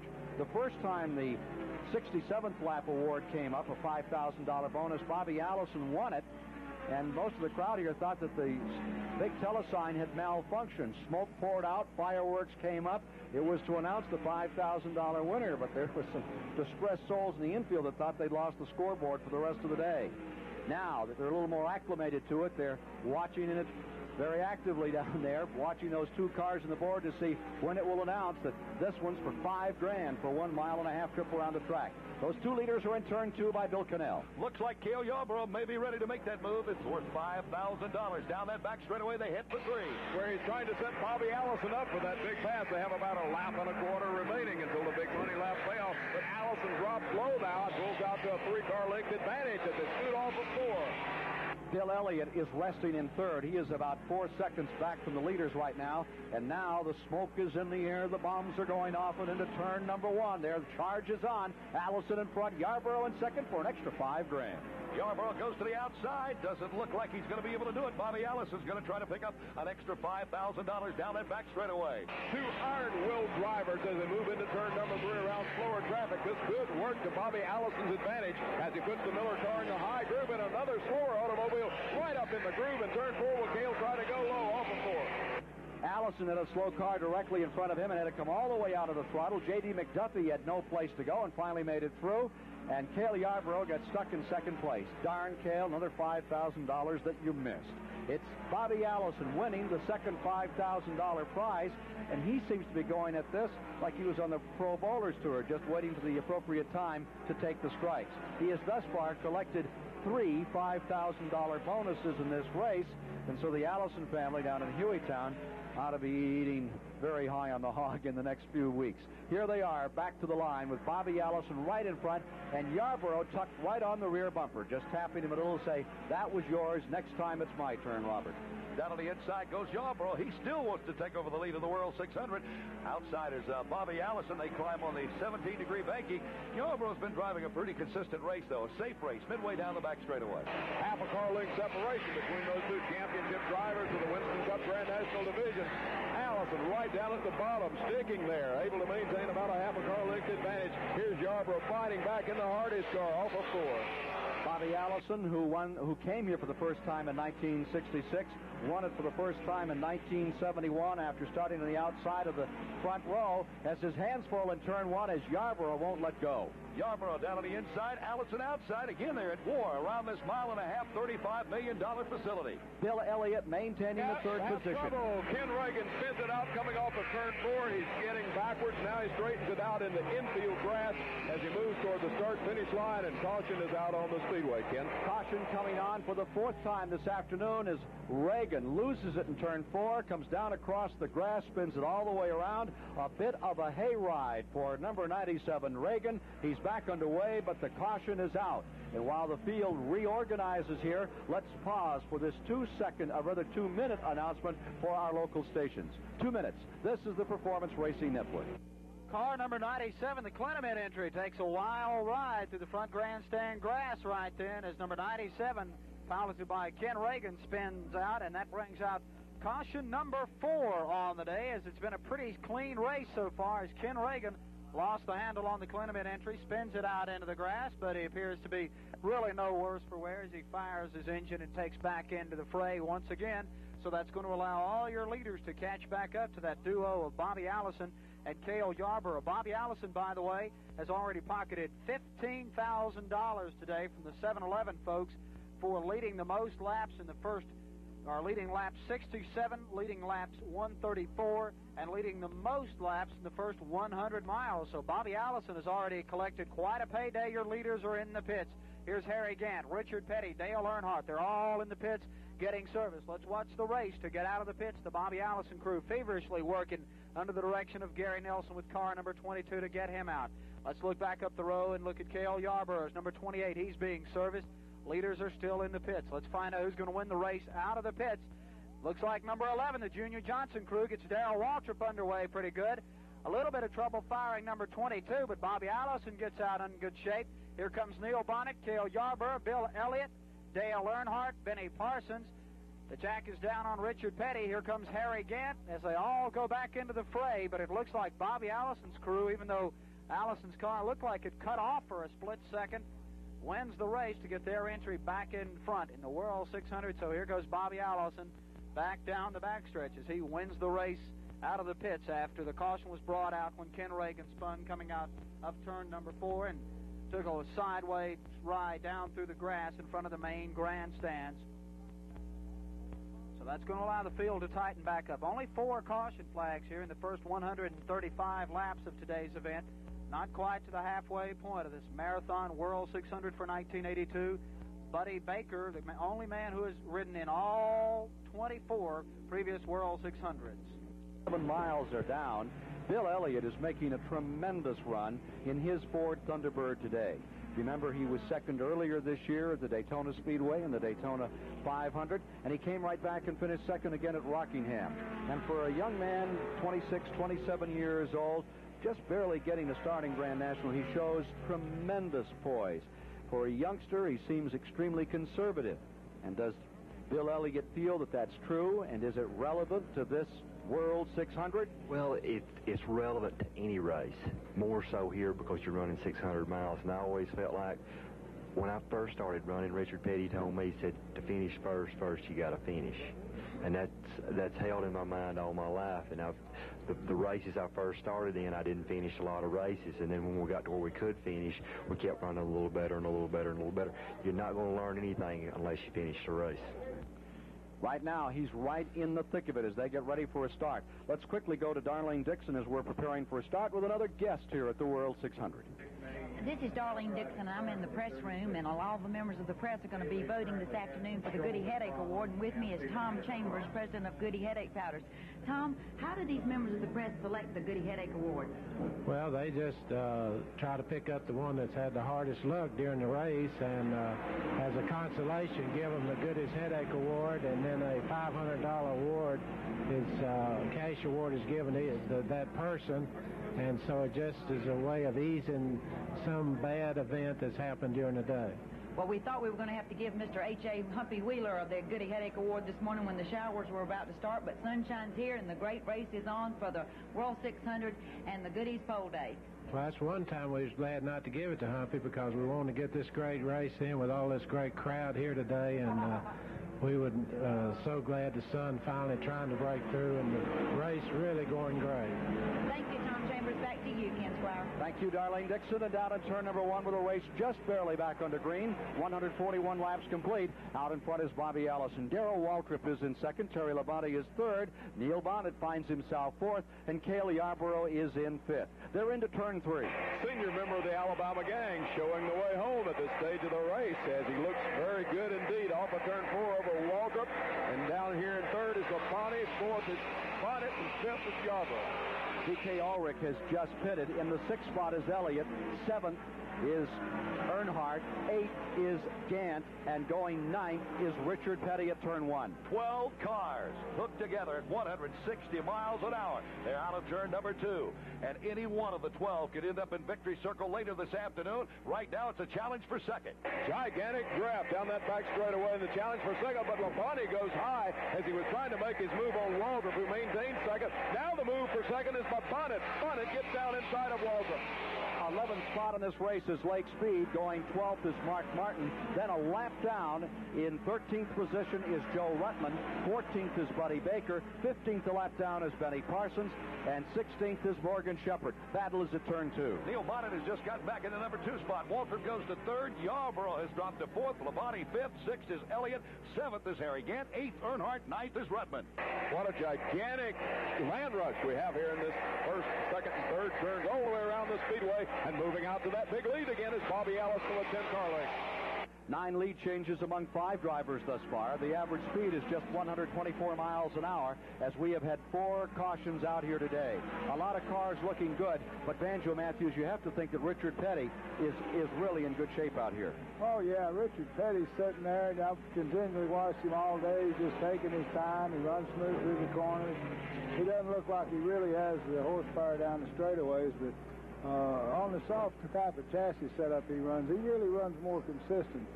The leaders right now are the ones that kind of run stiff cars, and it shows up in tires as time goes on. Terry Labonte in the Budweiser car is beginning to make some moves. He's on the inside of Darrell Waltrip by Bill Cannell in the first and second turn. The run for the gold, and Labonte has got a lot of it in his eyes. He puts Waltrip upstairs. Earnhardt is nailed against the wall, so is Gant, but Labonte will not give up. He stays in the battle down the backstretch. It looks like it's going to be Darrell Waltrip maintaining that advantage over Labonte. Back behind Labonte, it's the Gant car. Here comes Earnhardt coming on strong as he gets down inside of Harry Gant as they sweep it off before. Kyle Petty has dropped back into the 12th position. Right in front of him is Mark Martin and Lake Speed. There is a battle for 10th, 11th, and 12th, which is just as exciting and just as good as the battle for the lead. Labonte again goes door to door with Waltrip. Upstairs on the outside is Darrell. Downstairs is Terry Labonte. He has really put on a performance here this afternoon. One of the best of 1983. Dead heat down the chute. What a battle for the 4th, 5th, 6th, 7th, and 8th spots as they go into turn number 3. Labonte now takes over 4th. Waltrip drops back high to 5th. Here comes Gant down inside. Whoa! And they touch sheet metal. We've got cars touching, coming off of 4, and they brought Joe Roman down. Now spinning is the Pepsi car driven by Waltrip. He's down on the infield grass. Waltrip on the grass as he got nailed. He's still sliding. He's way down to the grass by his lonesome. No caution as yet. Let's see if the car will fire. Darrell Waltrip mowing the grass as he came down through. He's falling way back. He's trying to get reorganized. He got tapped in turn 4. He slid. He did a tremendous job of keeping the car out of the wall, and the Pepsi Challenger is going to have to challenge from further back. The leaders are coming around. They could put him a lap down right here. Allison coming by. Bonnet coming by. Yarborough in 3rd. Labonte in 4th. It is Earnhardt in 5th, and Earnhardt has a lot of damage on the right-hand side of his car. It's Waltrip coming back to speed at turn number 2. Leaders are closing on him, Bill Cannell, as they go by you. Leaders are closing on Waltrip. Gant is showing a lot of damage on his car. He was the one, I think, trying to stick it in there 3 wide. All of a sudden, the haystack came loose. Here is Waltrip now about to be a lap down. He's going to have to pit, Ken. He stays out. Darrell Waltrip is staying out. He does not pit. Now, he has spun almost 800 to 1,000 feet, and those tires, Banjo Matthews, just can't work that good after an incident like that. No, that's right, but he did it on the grass, and the grass doesn't normally wear the tires, so he's not in an unsafe condition. However, for the first 300 feet of that slide, he was up on the asphalt as they came out of 4. It looked for all the world like he was going in the wall, and he did a masterful job of not trying to overcorrect. He took one stab at it. He actually gathered the car up once, and overcorrecting on asphalt can send you slam into the wall. In fact, back here on Friday in qualifying, Rick Handley was seriously injured as he tried to qualify for the Mellow Yellow 300 yesterday. He's in serious but stable condition here in Charlotte, North Carolina at the Memorial Hospital. Further tests and x-rays show that he broke 2 arms, 1 arm and 2 legs in that crash, and the 18-year-old driver from West Virginia really had a terrible shunt into the wall. He tried to make a correction, turned the car a little too much, and it took took the wall square, head on, and it rocked the front end back about 1.5 feet, and he wasn't going quite as fast as Darrell Waltrip was. But there's the difference. That 18-year-old really getting the job done. Now, here's that battle a little further back. Terry Labonte being challenged by Earnhardt. They are fighting for the 4th position, and believe me, Dale Earnhardt has really got his dander up. He is beginning to fly. Mike Joy here with Richard Petty. Richard, you've sure had some ups and downs in your long racing career. Well, I've had plenty of headaches over the years, you can bet that, and I'll have plenty in the future. Bobby Allison pulls up to the back rear deck lid of Darrell Waltrip as they come out of turn number 4. Allison will be trying to put the defending Winston Cup Grand National champion down a lap as they go across the stripe. It's Bobby Allison about 4 car lengths behind Darrell Waltrip, who took a wild ride just a moment ago down through the grass in front of the main grandstands. Darrell did a masterful job, though, to keep it out of the wall. He did a good bit of driving just to save number 11, the Pepsi Challenger, from really serious damage, but he probably scuffed his tires up on the asphalt, slowing that Junior Johnson entry down. And now Bobby Allison makes a move to the outside of Darrell Waltrip. Allison pulls up along beside Waltrip out of turn number 4 and tries to put Darrell Waltrip 1 lap down as they come to the stripe. Allison gets by number 11, and Waltrip drops a lap down to the field after spinning it out and going through the infield grass. Bobby Allison able to catch Darrell Waltrip, and Waltrip's going to have his work cut out for him today to catch that Rabbit Allison, who has been so tough here in the first 150 so laps of today's World 600. Cale Yarborough about 30 car lengths back, about a second back in second place. Third place runner right now is going to be car 75 of Neil Bonnet, with Terry Labonte just being passed by Dale Earnhardt. So Earnhardt moves to 4th, Labonte back to 5th. Then it'll be Harry Gant and Richard Petty as they complete 154 laps of the World 600.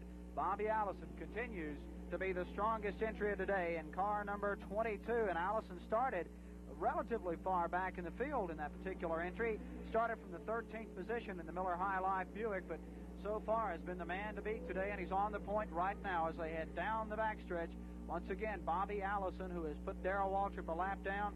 Cale Yarborough will now try to catch up to Waltrip and try to also put Darrell behind him another lap down as Waltrip continues to hang on right now, running second in the order, but 1 lap down. Just been put a lap down by Bobby Allison, and Chuck Young is standing by in the pits of Darrell Waltrip. Well, Ken Squire, there is not going to be a pit stop, at least at the present moment, for Darrell Waltrip. Obviously, due to the fact they don't want to go 2 laps down. Right now, the Pepsi Challenger crew, Junior Johnson, they're standing against the wall. Yet they are getting some tires ready just in case the caution should come out, and they will, of course, obviously pit under caution. But right now, they're going to have to stay out there, and they are a lap down, as you mentioned, back to the challenge. 155 laps, 232.5 miles into the race. Bobby Allison showing tremendous strength here, wanting to become the 3rd man to win this race 3 times. David Pearson has done it. Buddy Baker has done it. The issue is, can Allison bring it off with the Nygaard Racing Team and the Miller High Life folks? Now, Miller High Life will come in here to sponsor what has been the National 500 come October. And for Sam Bell Navis and Company, Allison apparently is putting out a real strong effort, extra effort here today. I don't think you can fairly say that about Bobby Allison. He puts an extra effort into every race he has ever run in his life. We're down to a 160-lap rundown in just 3 laps. Allison is in 1st. Cale Yarborough is in 2nd, maintaining that 3rd position. Neil Bonnet doing a grand job for Warner Hodgson. Then in the 4th position, we see car number 15, and that is the Wrangler car. Earnhardt still in there, right with the leaders all the way, and you really don't know who's showing everything they have to offer. In the 15th, or rather the 5th position, is car number 44, Neil Bonnet, and all of a sudden, after lying back for about 100 or so miles, Neil Bonnet makes his presence very well felt in this World 600 for $500,000. 7th is Harry Gant. Going 8th is Richard Petty. In 9th, Elliott has fallen back a bit now, and the 10th position is Lake Speed with 11th, Mark Martin. And the Mark Martin story is interesting there. He has switched cars twice and apparently has come up with the right combination. He continues to stay in that lead lap and fight it out. Penny Enterprises has produced a lot of winners in the World 600, Bill Cannell. Well, they certainly have. As a matter of fact, the Petties have kind of come up with about 5, although Richard has been to victory lane only twice. They've had 5 wins here. 1975 and 1977. Jim Pascal was the first to take a Petty car to that private real estate reserved only for the winners. In 1964, Marvin Pinch and Buddy Baker won for the Petties in 66 and 72. Joe Ruttman, car number 98, is back on pit road. Number 98, Ruttman, showing 13th overall in the event, is back on pit road. Coming up to 160 laps complete when the leaders come by this time. And Darrell Waltrip's automobile has fallen further back. He has now been lapped by not only Bobby Allison, but also by Cale Yarborough. So those tires on Darrell Waltrip's car have got to, well, what's that old Hank Williams song? The tires and tubes are doing fine, but the air is showing through, Banjo? Yeah, it's about right. You know, I guess it's one of those days that things aren't going just right for Darrell. And, you know, I noticed with Bobby Allison and Cale that Bobby pulls Cale just a little bit down the straightaways, and that's kind of unusual when you have a Wardell Wilson under your hood. So if Bobby's car makes it all day long at that speed, it looks like he might win a race. The Bobby Allison car running well. There is a report that another car is running a little warm right now. The report is that the car that is currently being driven by Neil Bonnet is having some problems, and it may be in the temperature department. Let's see if we can get any kind of a word from Chuck Young on that story. Anything to that, Chuck? Well, Ken, right now they're discussing something between Bob Rahilly, who is half of that Raymock team that, of course, is owned half by Warner Hodgson, and Butch Mock. Right now we can't get a describable word from them because they're talking it over. Just as soon as I can get a word with them, we'll bring it right back. 162 laps are now in the record book, and it's still Bobby Allison's race with the Miller High Life car in first, the Hardee's Restaurant car maintaining the second position, and Cale Yarborough is in a position to strike.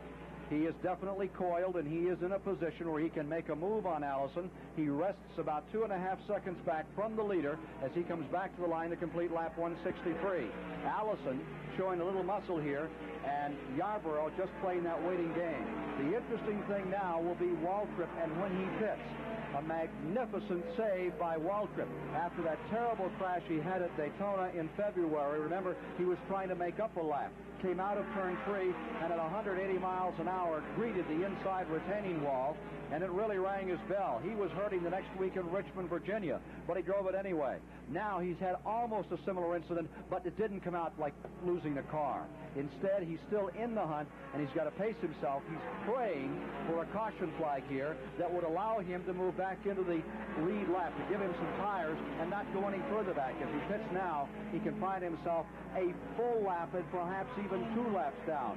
165 laps will be complete this time, 247.5 miles, 235 laps remaining in this $500,000 contest as Allison continues to persevere. He has dominated. He's picked up the bonus money. The issue is now, will he become the third man in history to win this race, the World 600, 3 times? Let's pause for this 2-minute local announcement, and then we'll be returning with more of the action and the color of the 24th Annual World 600 on the Performance Racing Network. Lap 165 goes by the board, and the car number 22, the Miller High Life team, driven by Bobby Allison, continues to dominate here in the first half of today's World 600 as Bobby swings it out of turns 3 and 4. Cale Yarborough running second. Neil Bonnet apparently may be a problem developing on car number 75. At least that's preliminary word out of the pit. It may be developing a heating problem. We'll kind of keep a wary eye on car number 75. Back in the 4th place spot, Dale Earnhardt, who's running a good close 4th, and it's Terry Labonte, Harry Gant, and Richard Petty running in that order. And then following up Richard Petty, it's going to be Bill Elliott, Benny Parsons, running also very strong today in the Skoll car number 55. As they head down the backstretch and back into the turns 3 and 4 again, continues to be Bobby Allison on the point where he's been so strong today. Bobby has collected already $15,000 in lap leader award. The next magic lap is going to be lap number 200, and that'll pay off the 4th installment of the $50,000 put up today by the 7-Eleven company and their 7-Eleven Super Lap Leader Awards program today at the World 600. And Bobby Allison would love nothing better than to collect another $5,000. He's collected $15,000. Dale Earnhardt has collected $5,000. So Bobby Allison already with a nice payday here today at the Charlotte Motor Speedway, and continues to lead on the track as he tails Cale Yarborough out of turns 3 and 4 and back to the double dog leg. 1,001, 1,002, about a 3.5-second lead for Bobby Allison as he brings him across the stripe once again in the 24th annual World 600. Looking back through the pack right now as Allison continues to lead with Yarborough running in second place. Neil Bonnet back about an equal distance in third, with Dale Earnhardt in pretty good shape running fourth, and it's going to be Terry Labonte, Harry Gant, and Richard Petty. So a pretty good battle there between Earnhardt, Labonte, Gant, and Petty. They're all running within just about a second of each other for 4th, 5th, 6th, and 7th on the Speedway. Charlotte Motor Speedway, where Bobby Allison is attempting to commandeer his third World 600 victory. I'm Ken Squire, and delighted to have with me one of the legends of American motorsport, the winner of the annual Flock Brothers Award, because he has built more safe racing cars. Safe is a hard word to say in racing. The moment you say it, you usually hex someone. But there's no question that Banjo Matthews has an enviable record by any dimension you care to measure, and he's here with us today observing this race, and just a few moments ago was talking about the remarkable performance today of the giant Richard Petty in the STP car. Now we're seeing the leader, Allison, on pit road. Let's go to Chuck Young as Bobby Allison brings the Miller High Life car onto the pit road as he leads in the 170th lap. As the Miller Time crew goes across, the right side will come up. Also just pitting was the Richard Childress Piedmont Airlines car of Ricky Rudd. He's back out, but the right side is up on Bobby Allison. It is a scheduled pit stop. Fuel goes in there, down and away. Very quick pit stop as we're up now for scheduled pit stops now, Ken Squire.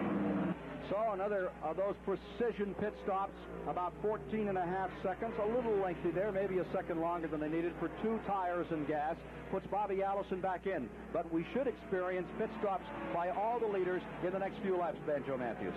Yeah, it looks like it's about time for that. And as Allison came down pit road, Ricky Rudd was in the way a little bit, so that should have cost him a couple extra seconds. The one thing about it is, not only is it the pit stop, but it's getting on pit road and getting off. And Allison and Pearson and Petty are 3 of the masters of that act.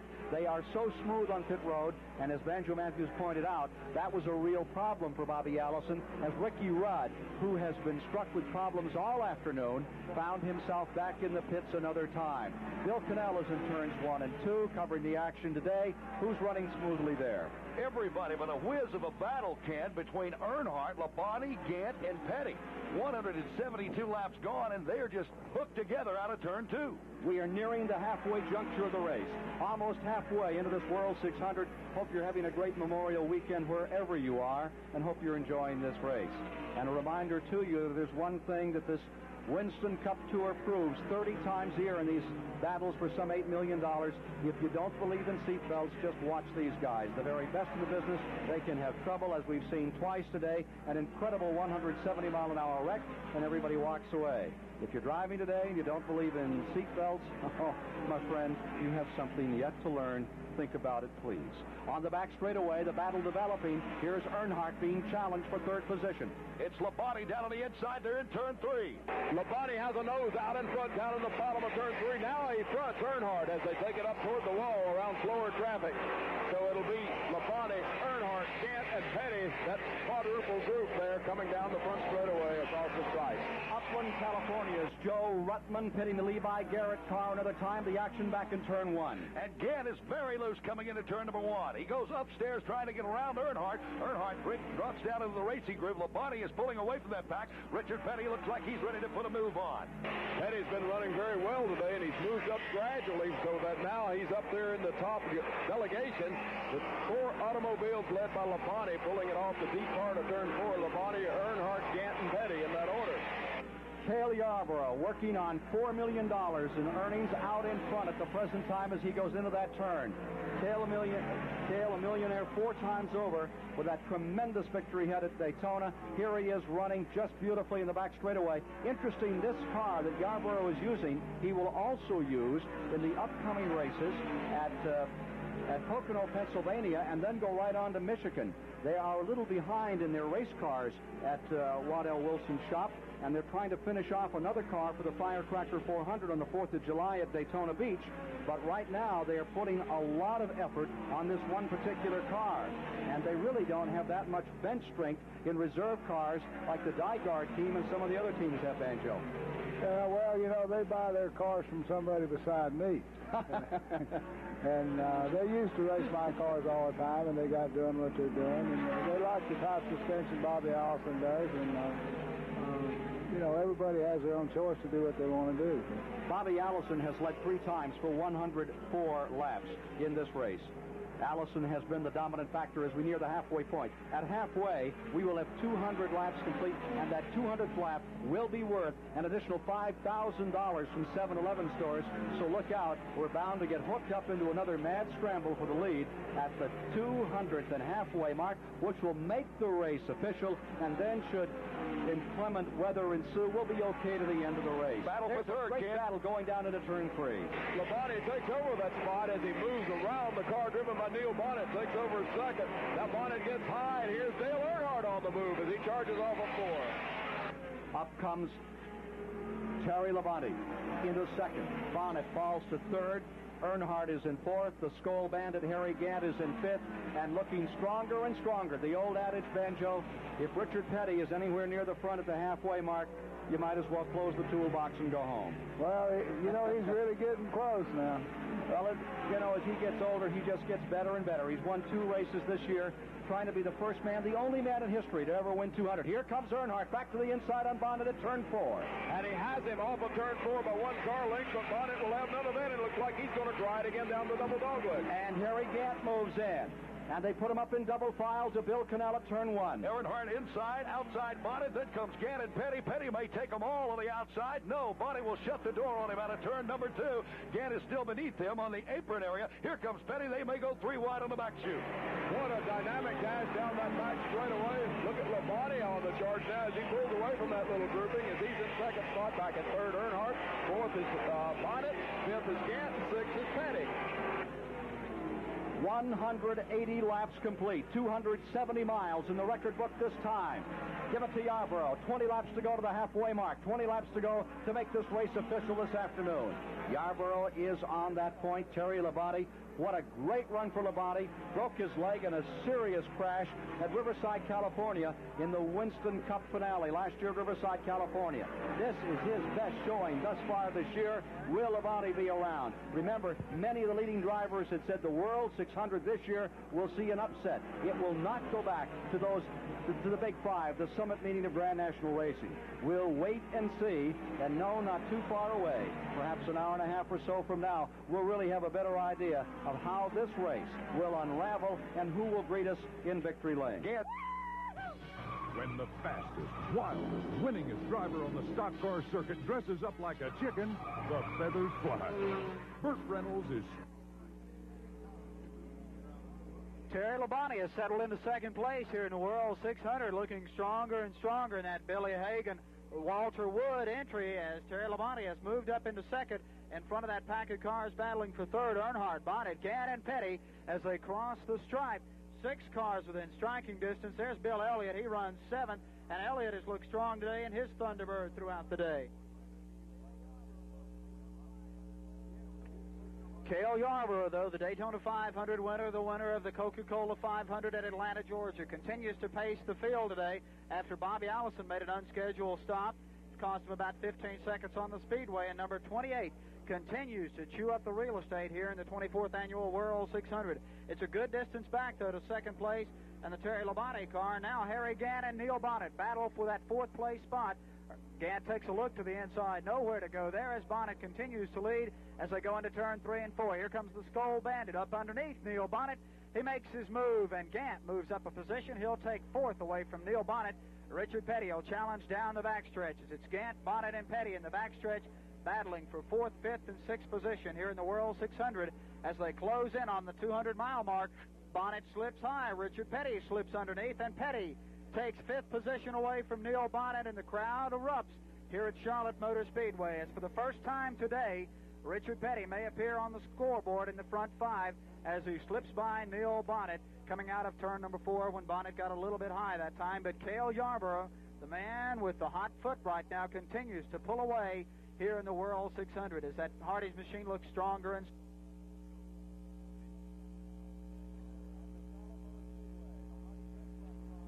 At the Charlotte Motor Speedway, the Hardy's restaurant car of Cale Yarborough has everybody covered. Leading, Yarborough, trying to win it. He's never won the World 600. He's won everything else. But here on this racetrack for Cale Yarborough, it has never come together. And they've been kidding him about it, saying, it's your turn, but it never has been. Today, he looks like he's trying to make amends for all those years when Cale Yarborough came so very close. The pit stop contest for those pit crews down on pit road, the Ingersoll Rand program, is just as intense among those people as it is among the superheroes out here on the track. And for a report on the pit stop contest, let's go to Chuck Young.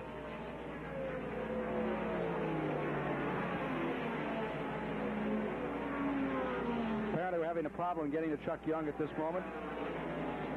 Let's again go to Chuck Young. Hello. After 4 stops, Ken Squire, in the Ingersoll Rand pit crew standings, 4 stops, the top 4 teams are within split second of each other. Dale Earnhardt's Wrangler team leads it. Second is Harry Gant. Third is Buddy Baker. And fourth is Bill Elliott. Once again, they're within just a half a second of each other. Those are your top 4 teams. We're going to get a report on Bobby Allison. That was an unscheduled pit stop they made laps ago, and we'll get a report back to you. Cale Yarborough, second in this race in 1970, second in 1975, third in 76, fourth in 78, 79, 82, a third in 81, but he's never had it go his way. He sat on the pole for this race, but he's never brought it home. And now today he is in front as we get close to the halfway mark. We are 12 laps away from the halfway distance as Yarborough is leading. And his interval, we'll check it off to the second place car, is a fairly healthy one now. It looks like about 4.5 seconds. We'll give you an official time in a moment to Terry Labonte running in second. Maintaining that third spot is Dale Earnhardt, and the fourth spot is Harry Gant, and moving up into fifth is Richard Petty as Neil Bonnet has dropped into sixth position. Remember, we had a report a bit ago. The interval now is shown as 6 7/10 of a second between first and second as Cale Yarborough is beginning to build an advantage larger than anyone has had thus far today. At Indianapolis, Tom Sneva leading after 60 laps. The report is that 9 cars are in the lead lap. Sneva leading with 9 cars in the lead lap. Here at 190 laps, we have 11 cars in the lead lap. And let me point out some of those cars in the back of that front lap. The 9th position is Lake Speed. Lake Speed in the Bullfrog Nets Uno car, number 1, is running 9th. 10th is Mark Martin in the Emmanuel Zervakis car, and running in 11th is the car number 7, the 7-Eleven stores car with Kyle Petty, having a very good day, Bill Connell. Yes, he is, and he's been flawless through this first and second corner all afternoon. We're coming up, as you said, almost 300 miles down and 300 to go as we approach well into the mid-afternoon section and the clouds begin to lift here at Charlotte. Whoops, hold the phone. We understand there was a miscalculation in the Allison pits. They made a premature pit stop. Let's get the story from Chuck Young. No doubt about it, Ken. There might be some words over this. I really don't know, but crew chief Gary Nelson just told me they just totally made a miscalculation and pitted at least 30 laps too soon. This could cost them, as you know, that $5,000 at the mid-halfway because Bobby was well out in front. A miscalculation has caused them to pit at least 30 laps too soon, and that's a pretty bad mistake, but back to you. The Goodyear tire people have additional rubber all lined up to bring out to the cars. Meanwhile, that battle back in the field that's going on for 10th spot is just as good and just as strong as the battle for the lead.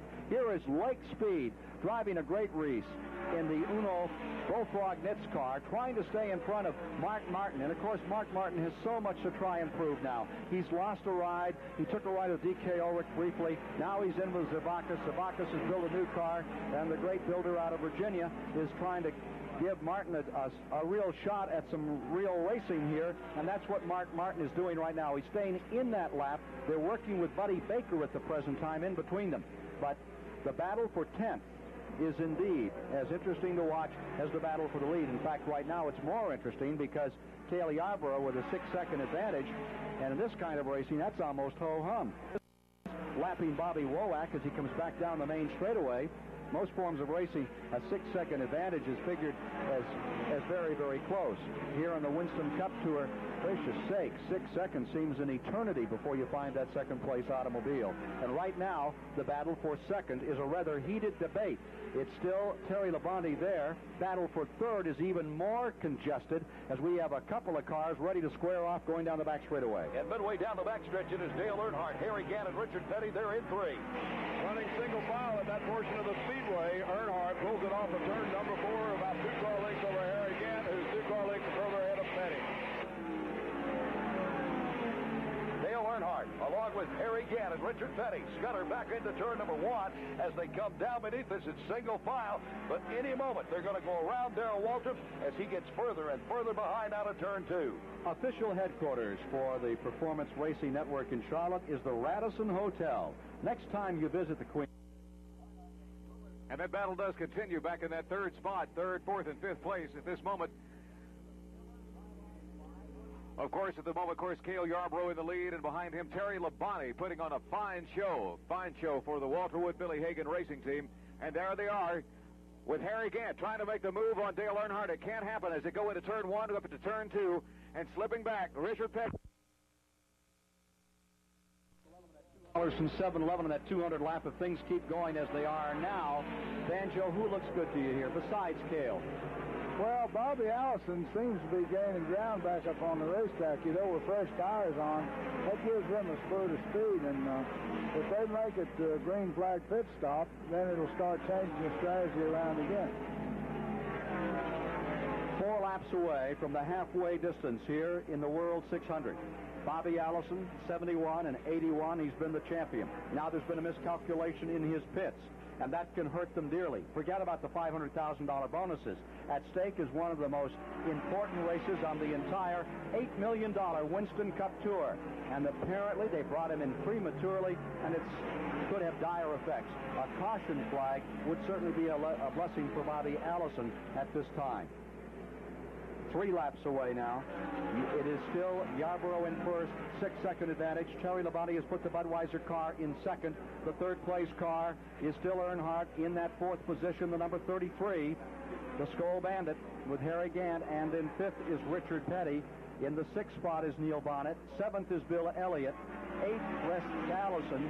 9th is Lake Speed. 10th is Mark Martin. And the car number 7 is now going a lap down. Number 7, Kyle Petty, a lap down. In turn 1, the Thunderbird hammered down. Dale Earnhardt has got Harry Gant along with Richard Petty there. They're in heavy lap traffic as they work off the banking in turns 1 and 2. It's 3 stories high, like a wall in an apartment store. Moving down the backstretch, they smooth it out. And the Ford strokes it down as they head to 3. That's where the yellow and blue number 15 car, driven by Dale Earnhardt, takes the low groove, handling very well. Gant 3 car lengths farther back, and watch Richard Petty in 5th as he tries to romp. Also, Neil Bonnet's been losing ground as he's handling loose, and down pit road goes Dale Earnhardt. Earnhardt is pitting as we go to the 200th lap for $5,000. Cale Yarborough taking a tour of the racetrack. A bonus of $5,000 here for the Hardee's Restaurant, car number 28. Has it pretty easy for this one. Before he was, remember, in hot contention with the car number 22 of Bobby Allison. Now Allison is in dire straits. They apparently miscalculated a pit stop. We have cars on pit road. Earnhardt has come in, and now Mark Martin, the 10th place car, is also pitting. 10th place Martin is in. Earnhardt started in and backed up. There's something amiss there. He came out again. We'll get a report from Chuck Young on that situation as 200 laps halfway in the World 600 has now been completed, and Yarborough is in a dominating position. Let's go to Darlene Dixon in the suites for just a moment. We're right here. I'm Darlene Dixon. We're up in the press box. I'm with Steve Crumwalk, the regional manager for 7-Eleven, and we're watching smoke bombs go off over the try line, indicating that the $5,000 award is now being awarded. Darlene, I think you know how happy we at 7-Eleven are to be here and work with the Charlotte Motor Speedway to put together this lap award. I guess the only thing we could wish is that Kyle were having a little better run to pick up some of that change. Well, 7-Eleven certainly is visible today. Smoke bombs have indicated to everybody sitting in the grandstand that the award money is being given to the drivers, and we certainly want to thank you people with Southland Corporation. Well, we want to thank the people at the Speedway and all the folks here in Charlotte for coming out, and we really appreciate it. Thank you. So stop by 7-Eleven. Back to you, Ken. Cale Yarborough just came in after picking up the bonus of $5,000. Now we see the other leaders pitting. Gant is in, Petty is in, and the Ford Thunderbird of Bill Elliott is pulling out pit road. And there was a report that some smoke was showing on car number 28. So we have a new leader. It is Terry Labonte, now in car number 44, who has the point position in the race. Benny Parsons is pitting his car number 55, and this is a pit stop under green that is taking place. It will reverse some positions. We're at 202 laps. Gant comes back out with a Skoal Bandit. Petty brings his Pontiac back out, and here comes the Thunderbird of Bill Elliott. Executive Vice President of Ford, Red Poling, is here. You were the Grand Marshal today, sir. You must be delighted about the Ford performance with first, second, and third place coming out in pole position day to your cars. And so far, they're staying up on the scoreboard very well. Well, it's an exciting race, and we're pleased with the way the Thunderbirds are doing. Well, this looks like the old days, back when Freddie Lorenzen and Ned Jarrett and those people were contending on the Grand National Tour, sir. Absolutely. Ford is back in racing, and we're coming along, and things are improving each race. Of a great deal of interest to many folks who race on the short tracks of America. They've heard so much about a short track program that parts and pieces, as General Motors has developed for the Chevrolet cars, would be available, and they keep waiting to know when is it going to happen with the Fords. We're working on that right now, and we'll have a program before too long. Well, it certainly is effective here with 1, 2, and 3 belonging to Ford in pole position qualifying. Bill Elliott doing such a grand job. You must be pleased about this youth movement, which seems to be supporting Ford. Very definitely, and with the new products we have, we think it's going to be even more important for us. Reaction to Charlotte Motor Speedway, briefly, sir. Fantastic. Absolutely fantastic. And it's turned into be a beautiful day. Everything's right for the Charlotte 600. 130,000 people would agree with you, Red. Absolutely. Thank you for coming by for just a moment. Delightful to be here. Red Poling, Executive Vice Harry Gant was in the wall. Gant is in trouble. Gant sliding along and getting himself back together again. And that could be a tire situation. He's come out of the throttle just a little. Let's go back and see if we can see that car number 33 coming around and see if he's okay. He is still running. He is still running, but he may have just barely creased the wall. Bill Cannell, what about it? He got the wall down at 1 and 2, Ken, and coming out of the number 2 corner down the back straightaway. He may show a little bit of damage, but Gant is staying on the surface, so he's due for a pit stop anyway. Now, there is a wholesale change of positions. Labonte has also come in, and so there is a complete change of positions.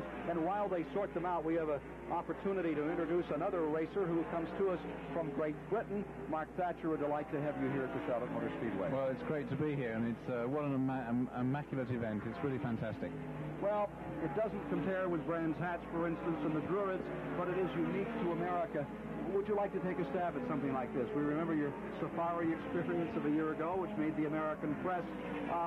Grand National Racing is sort of generic to the United States. How would you feel about taking a shot at one of these cars? Well, any racing driver would like to at least have a gentle shot in one of these cars, but I'm not sure whether I'd like to leap into a Grand National car straight away. But obviously, any racing driver would like to have a go. And maybe we can organise something in the future, but it's very interesting. And but it's a completely different technique, I've noticed.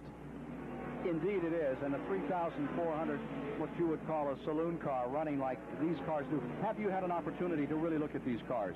Yes, I've looked inside a couple of them. They seem to be very sturdily built, which as a driver is very reassuring. But things are happening down there, so I think we better give it back to you. Harry Gant has just pitted another time. And we have a car that hit the wall. A car hit the wall over in turn number 4. The number 80 automobile has just grazed the wall. He's pulling it down into the pits. Bob Seneca of Door, Michigan. No caution is on the track. No caution has come out. No caution has come out. Seneca is on pit road. It's an experience to have Mark Thatcher here. Somebody just pointed out the son of the Prime Minister in Great Britain. I'm sure you'd be far happier being known as a pretty fair racer over there. There's a lot of things, and it's not really fair to say what I'm known best for. I'm very proud of our family, and I don't think you can really say anything else. Indeed. How does your mother feel about racing? She thinks other sports are better, but then again, who wouldn't? I mean, anybody whose mother has a mother who likes their son driving racing cars has got to be something funny anyway. He is not qualified to be Prime Minister. No, I don't think so. Delighted to have you here today, sir. Finally, any reaction to the kind of audience you've seen here? You had a chance to mosey around? Amazing.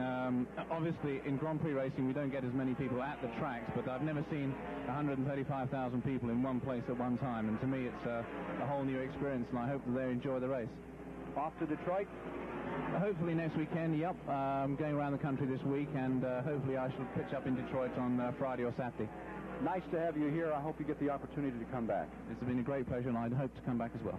Thank you, Mark. Ken Squire, there's something bad wrong with Harry Gant's automobile. He pitted a moment ago. They changed rubber, fueled the car, but it's smoking badly down at 1 and 2, and I don't know, Hill Overton, what is it doing up there? Yes, it smokes every time through 3 and 4. It would appear to be sheet metal smoke. As you know, earlier he greased the sheet metal down on the tires, and when he hits the lurch in turns 3, 4, it looks like he is rubbing the sheet metal against those tires, and of course, that could be a potential problem. We'll keep our eye on it.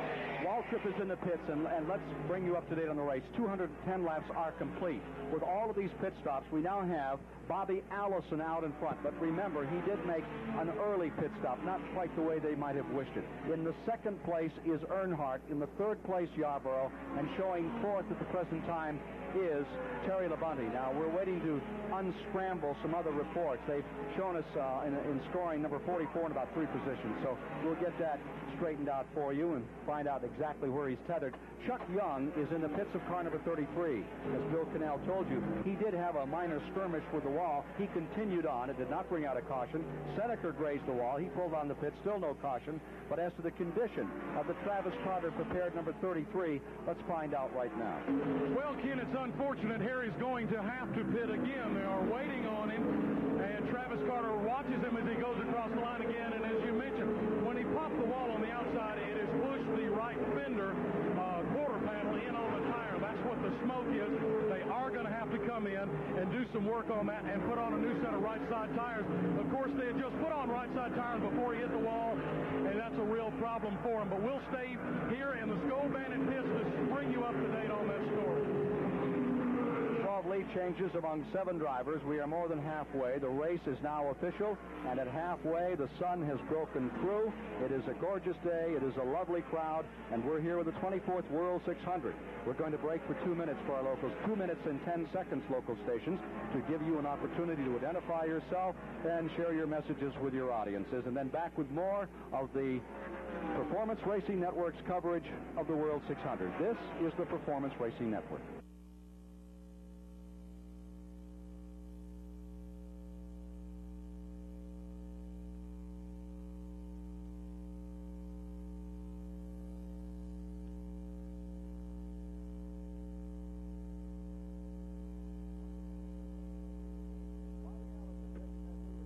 Bobby Allison taking that lead, of course, in the 214th lap, taking it over to Cale Yarborough at the moment.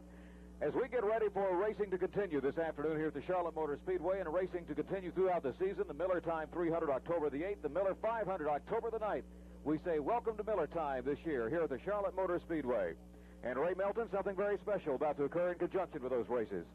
Well, the race will be publicized very highly, Bill, in the 37th annual running of the Oyster Bowl football game, pitting Yale versus William and Mary at Foreman Field in Norfolk, Virginia on Saturday, October the 1st. And then it will also be publicized at the 1983 Virginia State Fair at the State Fairgrounds in Richmond, Virginia on September the 22nd, running through October the 2nd. Thank you very much, Bill. Thank you very much, Ray Melton. Bill Dollar along with Ray at the moment as we continue. And to lap number 215, Bobby Allison, in spite of an early call on a pit stop just a little while ago, 30 laps early, came back to take the lead with that strong Dyard Racing Team Chevrolet. So Bobby Allison continuing, lap 216.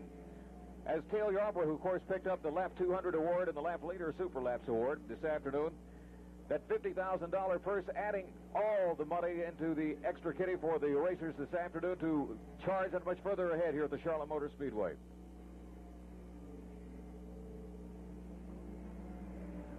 So it's Bobby Allison, Cale Yarborough, Terry Labonte, Terry in that Billy Hagan, Walter Wood race car for Budweiser into that 4th slot after leading a little bit of that last 200 laps, leading just a little while. Bobby Allison taking that commanding lead. Dale Earnhardt well back in the pack there. And we're ready to go back to the Performance Racing Network. Weekend, we are now 216 laps into this 400-lap event. We have 6 cars running in the lead lap. They are, in first place, Bobby Allison. In second place, Cale Yarborough. In the third position, Terry Labonte. Showing in the fourth position, Bill Elliott. In fifth is Richard Petty, and sixth is Neil Bonnet. Running seventh, a lap down, is Darrell Waltrip. In eighth, also being shown a lap down. Remember, we're into a green flag pit stop situation. In eighth, they're reporting Earnhardt. In ninth is Lake Speed. 10th, Harry Gant. 11th would be Mark Martin. And 12th, Kyle Petty. The 13th, Buddy Baker. The 14th position to Morgan Shepherd. And 15th to Joe Ruttman. Joe Ruttman now 3 laps down. 2 laps down are Baker, Morgan Shepherd, Kyle Petty. Let's check on the attrition. Those cars out of the race. Here's that story from Pat Patterson. Well, Ken, as we are going into the second half, Petty's been running real high the last few laps. He's almost touched the ball several times. Ken? Let's go back to Pat Patterson. Okay, Ken, as we are into the second half of the race, starting numerically, David Pearson in car, of course, number 16 is out. What's that? Car number 27, Tim Richmond, is behind the wall. 47 of Ron Bouchard. 52 of Jimmy Means. 64 of Tommy Gale. 88 of Jeff Bodine. And car number 90 of Dick Brooks. And an interesting note, a lot of credit has got to go to the Piedmont crew for getting that car back out onto the racetrack. That's the story at this point. Back up to you, Ken. 220 laps complete this time by 330 miles. 180 laps remaining. 6 cars in the lead lap. All right, how are you betting now, Banjo Matthews? Well, I don't know. It's mixed up with Allison stopping in the middle of the thing, but Allison has actually made up half of a lap on Cale since that mid-pit stop. So if they pit again and Allison made another half a lap up, that pit stop wouldn't bother anything. Right now, let's check on the interval between the first and second place cars. With that story, here's Bill Cannell down in turn 1. Well, Cale Yarborough is handling flawlessly, but he's lost a lot of ground. Bobby Allison is just able to manipulate this track anywhere he wants to. However, the groove is working higher and higher in turns 1 and 2. The track, as the late afternoon grows near, seems to get a little softer, and you can see where they painted the stripes, it's all worn away. Right now, though, about a half lap separating first and second. In heavy traffic, Allison comes across the start-finish line. He clears out 3 automobiles. The second place car, Yarborough in the 28, and it is perhaps more than a half lap by which Bobby Allison now has the advantage. Here's Richard Petty being passed by Harry Gant as they come through 4. In the low groove goes Gant as he gets around Petty. We've noticed Richard right up on that outside retaining wall the last several times by, and many of these cars, as Bill Cannell was mentioning, are handling right up at the top of the racetrack past a series of signs in the turns 3 and 4 area. So the track is getting a bit slippery. You can see tire now. The rubber works all the way up, about halfway up between the upper broken line and the wall here in turns 3 and 4, Ken. Well, it would be too early to presume that Bobby Allison has this race in the bag, although he has a half-lap advantage. A lot of false security out for him right now, as the word is that there was a miscalculation on his pit stop. They brought him in a little too early after the others made their regularly scheduled pit stop. It has made him look very, very good, but that may be simply an imitation of something that he would hope would be far tougher. Put him further back up in the race.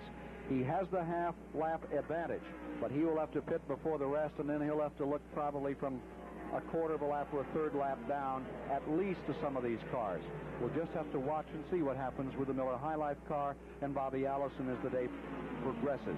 The issue is a caution flag for Allison. I'm sure that they would give anything. Sheila Snipes in the David Allison suite, call 201. Sheila Snipes in the David Allison suite, call 201.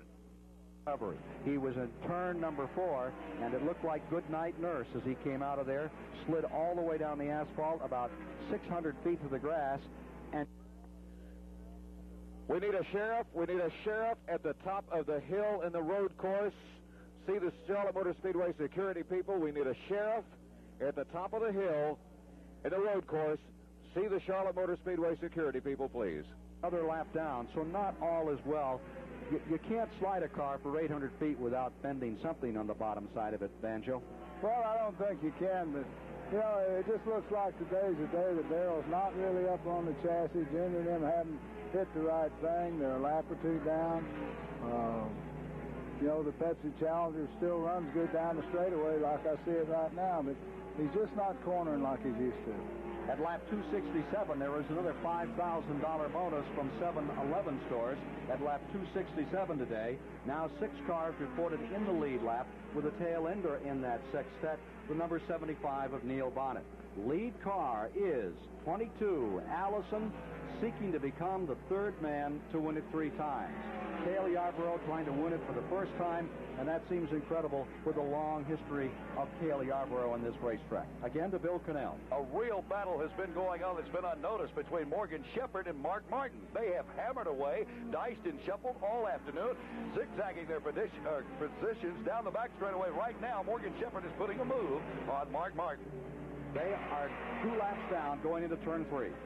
We're watching them now as they come off of that turn 4 area now, and here's Mark Martin first and Morgan Shepherd in second in that order. They're not that way in the race as they cross the stripe in front of the tower. The Activision car of Mark Martin going back to turn number 1, holding on, sustaining over Morgan Shepherd at the present time. Morgan twice a winner in the Sportsman race on Saturday, but yesterday had trouble and was not able to complete the event. Back to Pat Patterson in the garage area. Okay, I'm standing by with Benny Parsons, the Skoll Buick. Benny is in the garage at this time. Benny, what happened out there? I don't really know. I made a routine pit stop, put the car in first gear. When they finished, completed a pit stop, and they changed the tires, they let the jack down, which is a signal to go. I let the clutch out to go, and nothing happened. We've done some preliminary checking. We just think that the rear end broke. You know, when I let the clutch out, that it snapped something in the rear end loose. Seemed like you'd been running fairly steadily all afternoon, and I guess the car was handling okay for you? No, we just never did get it dialed in. We had a flat tire the first pit stop. The right front tire had a slow leak, and it had caused the car to react and make the chassis do something that I thought we had a problem. We adjusted for it.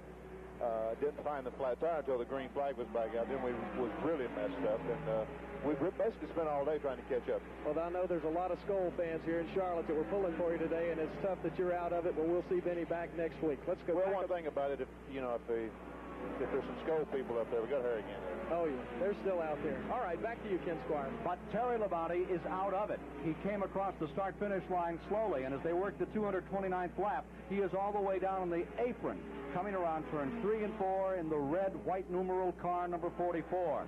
Here he comes, the Walter Wood car. And Ken Squire, I saw that engine erupt. He cut it off immediately, but it did erupt in front of you there at the start-finish line just briefly. Terry alertly cut the power on that car and kept from putting down oil. And now there are 5 cars in the lead lap as Terry Labonte retires. Number 44 going back to the garage area. This is Mike Joy with 7-time NASCAR champion. In fact, this is Bill Dollar, and I was down in the Skoll Suite talking to Walter Wood of the Billy Hagan-Walter Wood team, and he said he expected Billy and hoped that he and the Billy, along with Terry Labonte, Terry would have a very good run this afternoon in the number 44th Budweiser car, but it all depended on how well the car held together. Terry, a very strong driver, but expected a possibility of some sort of a problem. Hope not, of course, and then again the engine. We'll find out later on the Performance Racing Network, of course, what exactly did happen with that Terry Labonte Budweiser car. Still a commanding lead, Bobby Allison, who is almost due a pit stop at this moment. Getting ready for that, I'm sure. And in the number 2 slot, Bill Elliott and that Dawsonville, Georgia gang, and that number 9 machine, and the number 28 car, Cale Yarborough. Cale Yarborough, followed by in the 4th position, Richard Petty, and the number 75 car, Neil Bonnet. Charlotte Motor Speedway, 24th running of the World 600 this afternoon. 233 laps down and 167 laps to go this afternoon at the Charlotte Motor Speedway for 600 miles. Back to Performance Racing Network. Cale Yarborough, 4th is Richard Petty, and going 5th is Neil Bonnet. With the destruction of the motor on car number 44, the Terry Labonte car, 5 cars are in the lead lap, moving up into the 6th position. But a lap down is the car number 15. and that is Dale Earnhardt's Wrangler machine. Then moving into the 7th position now is car number 1, Lake Speed. Going to 8th is Harry Gant. Into the 9th position is car number 11, Waltrip. And into 10th is Mark Martin in that battle with Morgan Shepherd. I've been watching the Morgan Shepherd automobile come through the corner down here in 1 and 2, but Richard Petty and Cale Yarborough have shaped up their own battle on the track position-wise. Bill Elliott is flawless down here, though. That car handling magnificently. The ex-school principal from the Northwest, Tom Sneva, has won the Indianapolis 500 by 11 seconds. Tom Sneva, victorious over Al Unser second and Rick Mears in third at Indianapolis today. Our congratulations certainly to Tom Sneva, a great race driver, a fine man, and a pretty good second baseman on anybody's softball team. Joe Ruttman is back on pit road. Car number 98, the Levi Garrett car, is in. Repeating, Tom Sneva has won Indianapolis this afternoon. Here at Charlotte, we're 236 laps into the World 600. 354 miles have been completed. We started under rather dismal skies with spots of rain. There was no caution thrown for the... Will Kim Seabrook call home? An emergency. Kim Seabrook call home, and it's an emergency.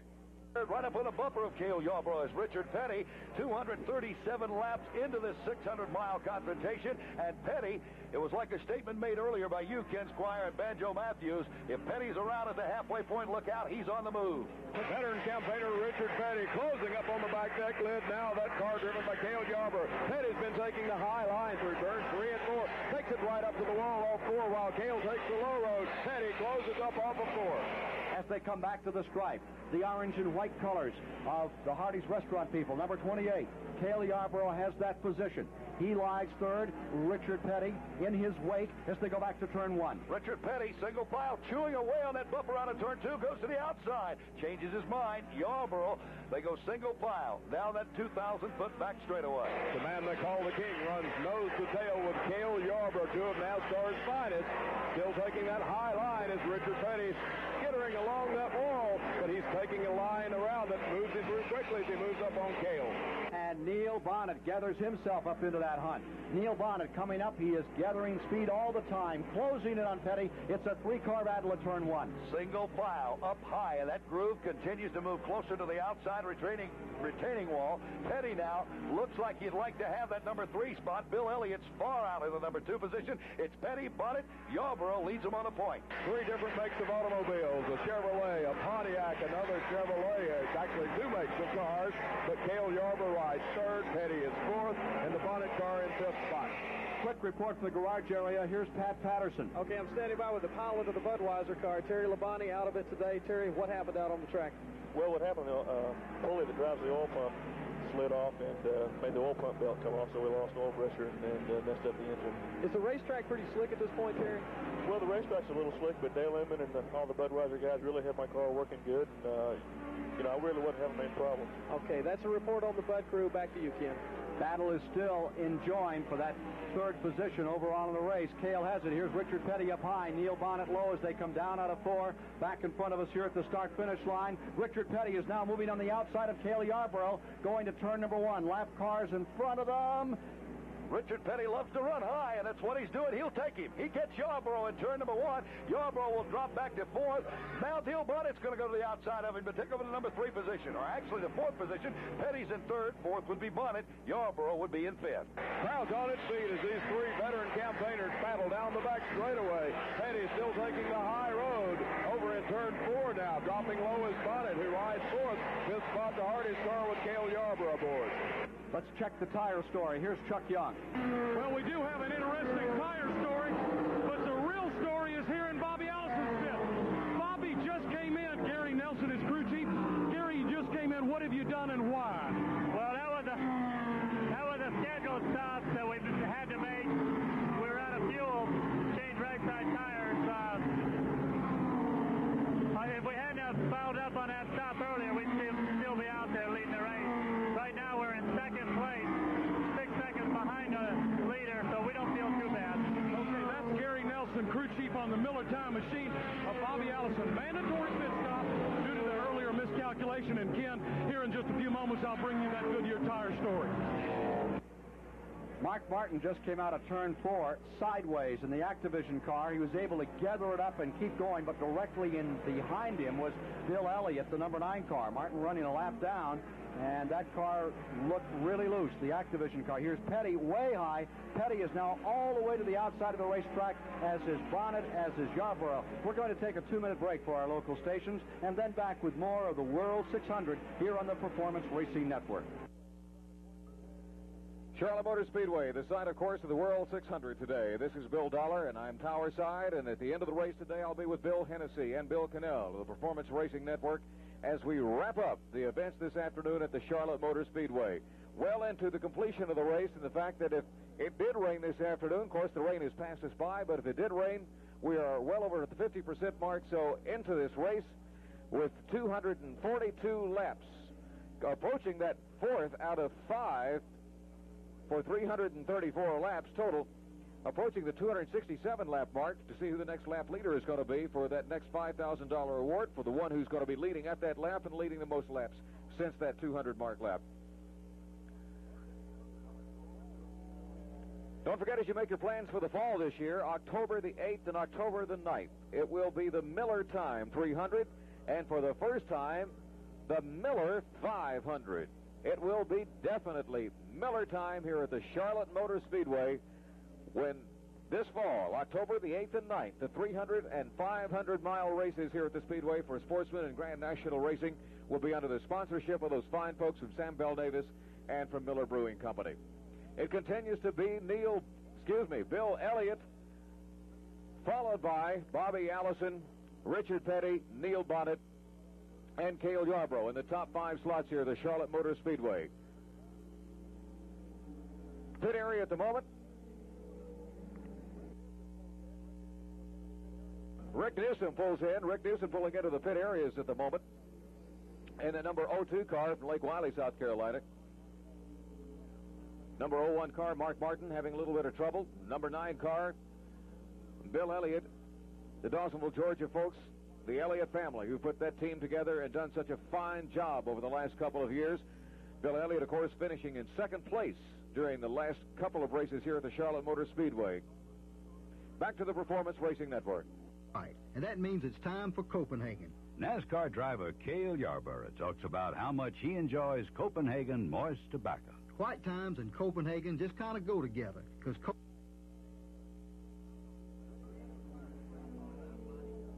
Goody's Headache Powder, Mellow Yellow, Miller High Life Beer, all part of the many sponsors who are making it possible, along with Goodyear, and of course for the Winston Cup Series, Coca-Cola joining in, Pioneer, who made it possible, along with all the folks at the Charlotte Motor Speedway and the Ford Motor Company. Gant pulls in to the pits. Gant having trouble this afternoon, looking very sloppy in that 4th turn this afternoon. A chassis that's evidently getting a little bit loose, or maybe tire trouble. I'm sure we'll find out what the problem is when we go to report for the Performance Racing Network in just a moment. The Skull Bandit in the pits for the moment. They're pulling up the right side, changing the tires. Hopefully it is just tire trouble, a problem that has plagued Harry in that Skull Bandit race car for the last couple of years. There have been a lot of tire troubles here at the Charlotte Motor Speedway, especially for Harry. Now back to PRN. Well, Grant has brought the Skull Bandit back in. They're going to the right side of the machine. As you remember earlier, about 25 laps ago, when Harry got into the wall, he bent the right side quarter panel down on the tire. They wanted to pit in, but they elected not to. Now it's a mandatory situation as the tire was going down. And the Skull Bandit, though, is taking a good bit of a time with the car. They put the gas in. They're having some problem with the right front. We'll get over and find the real story and bring it back to you. We want to welcome our listeners in Indianapolis, Milwaukee, Tampa, you folks up in Atlanta with us today for the World 600 as we journey to 250 laps of the World 600. 250 laps, this time by 375 miles, will be completed with 5 cars in the lead lap. Bobby Allison, things seem to be, from a strategy standpoint, if it goes like it is now, working out for Allison, Banjo. Well, it looks like it right towards the end of the race. All he has to do is put a little fuel in. The next time Elliott pits, Elliott's going to be a pretty good ways behind him. And this is an unusual race with the least amount of caution flags. And in years past, the car makes intermediate pit stops on fresh tires and gains all that distance. sometimes they win the race. Harry Gant's car is still up. They're still working underneath the front end, and he is dropping more laps down. Bill Elliott has appropriated the front position in the race by way of Bobby Allison's pit stop. Allison pitting a little out of the regular sequence of the others, and now Harry Gant's car is going to be rolled back. I don't know if they're trying to start it, if they're going to put it back. It may be toute finie for car 33. What a bad break for Hal Needham's folks. This is their big weekend with the new motion picture and all, and Gant really wanted to perform. We had breakfast together this morning, and he was telling me that he really thought they were ready for this race. He is trimmed out. He's doing a physical exercise program himself, taking 2 or 3 inches off his girth, weighs about the same, about 198. He is a rugged, tough individualist and a very gentle guy at the same time, and I'm sure that he's heartbroken right now as his car is being rolled back, and we hope that Pat Patterson can get a word with Harry Gant. They may be going back to do some work and then attempt to get the car back out. The number 9 car, Bill Elliott, Mr. Second Place, 6 of them, 2 this year, 4 last year, second here in the World 600 a year ago, is currently out in front. The Mark Martin car is really having some handling problems. It is up and down and sideways around the Activision car, but it is staying up here in 10th position at the present time. Let me remind you of up-and-coming Winston Cup Grand National races. Coming on June 5th, these same cars will be at Riverside, California. It is the 400-kilometer event on the 9-turn road course, Les Richter's great facility, and you folks on the West Coast will have an opportunity to see them there. Then on June the 12th, up to Pocono, Pennsylvania, the Van Scoy Diamond 500. June the 19th, it's the Gabriel 400 on one of my favorite tracks at Brooklyn, Michigan. Always a great competitive event there. And, of course, July 4th is another great holiday weekend on America's largest Independence Day celebration at Daytona Beach, Florida, for the Firecracker 400. That is July the 4th in Daytona Beach. July the 16th, the field moves on to Nashville, Tennessee for the Busch 420. July 24th at Pocono, Pennsylvania, once again for the Mountain Dew 500. July 31st at Talladega, Alabama. And most of those tracks have their ticket offices open today. And if you're interested in great racing, you will never see more competitive racing than you'll see when the Winston flag is unfurled for the Winston Cup coast to coast on this $8 million tour.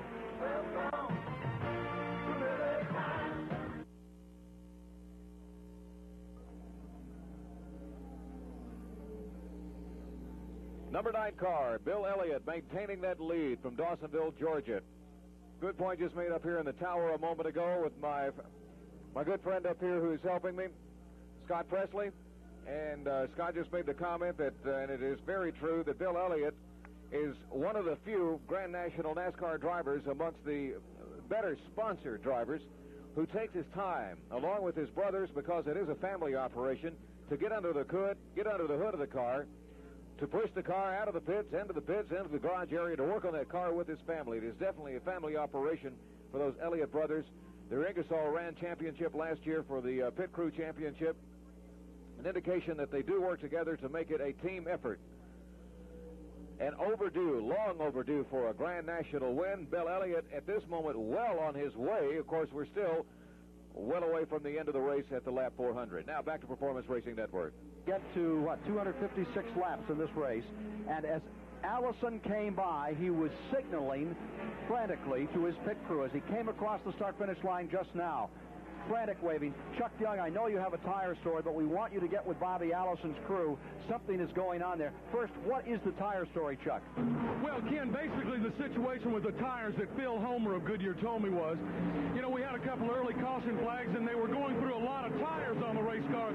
They also found out, the teams did, that a brand new Goodyear tire will run 4 to 5 laps longer and faster than a scuffed tire will, one that's already been run a little bit.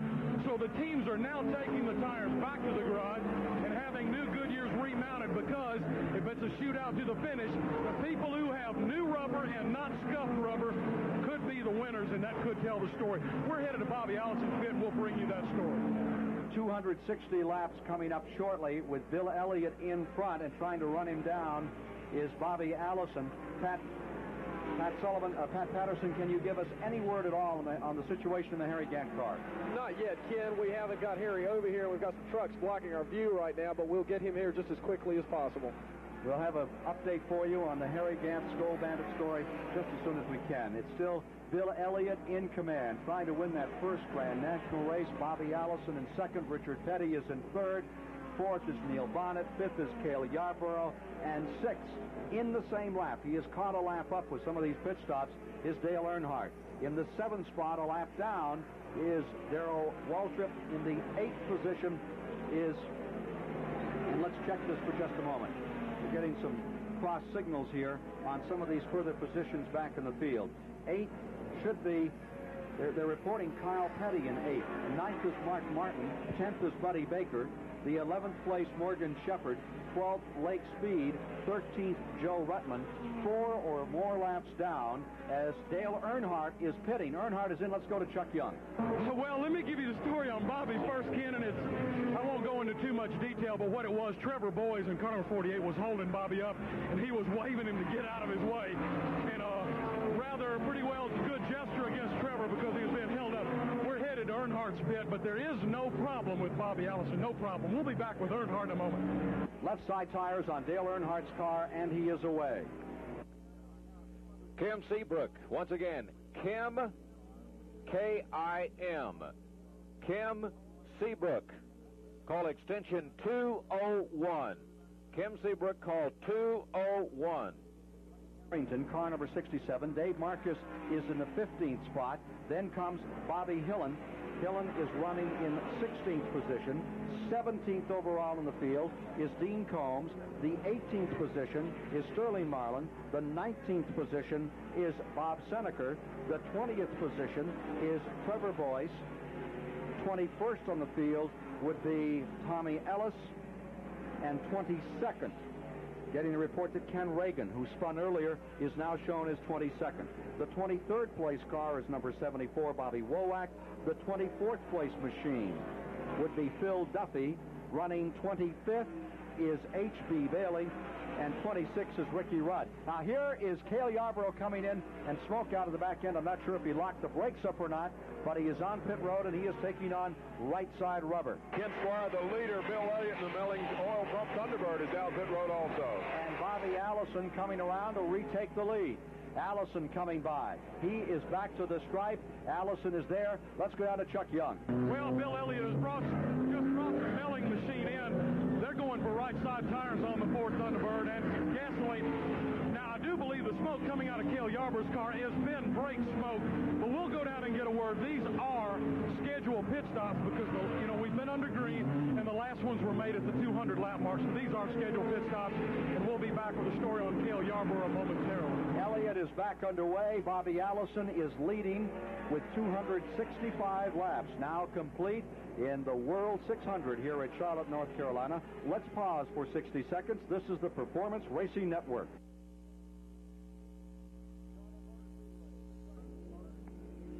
Charlotte Motor Speedway, the site as we have completed 266 laps at this moment.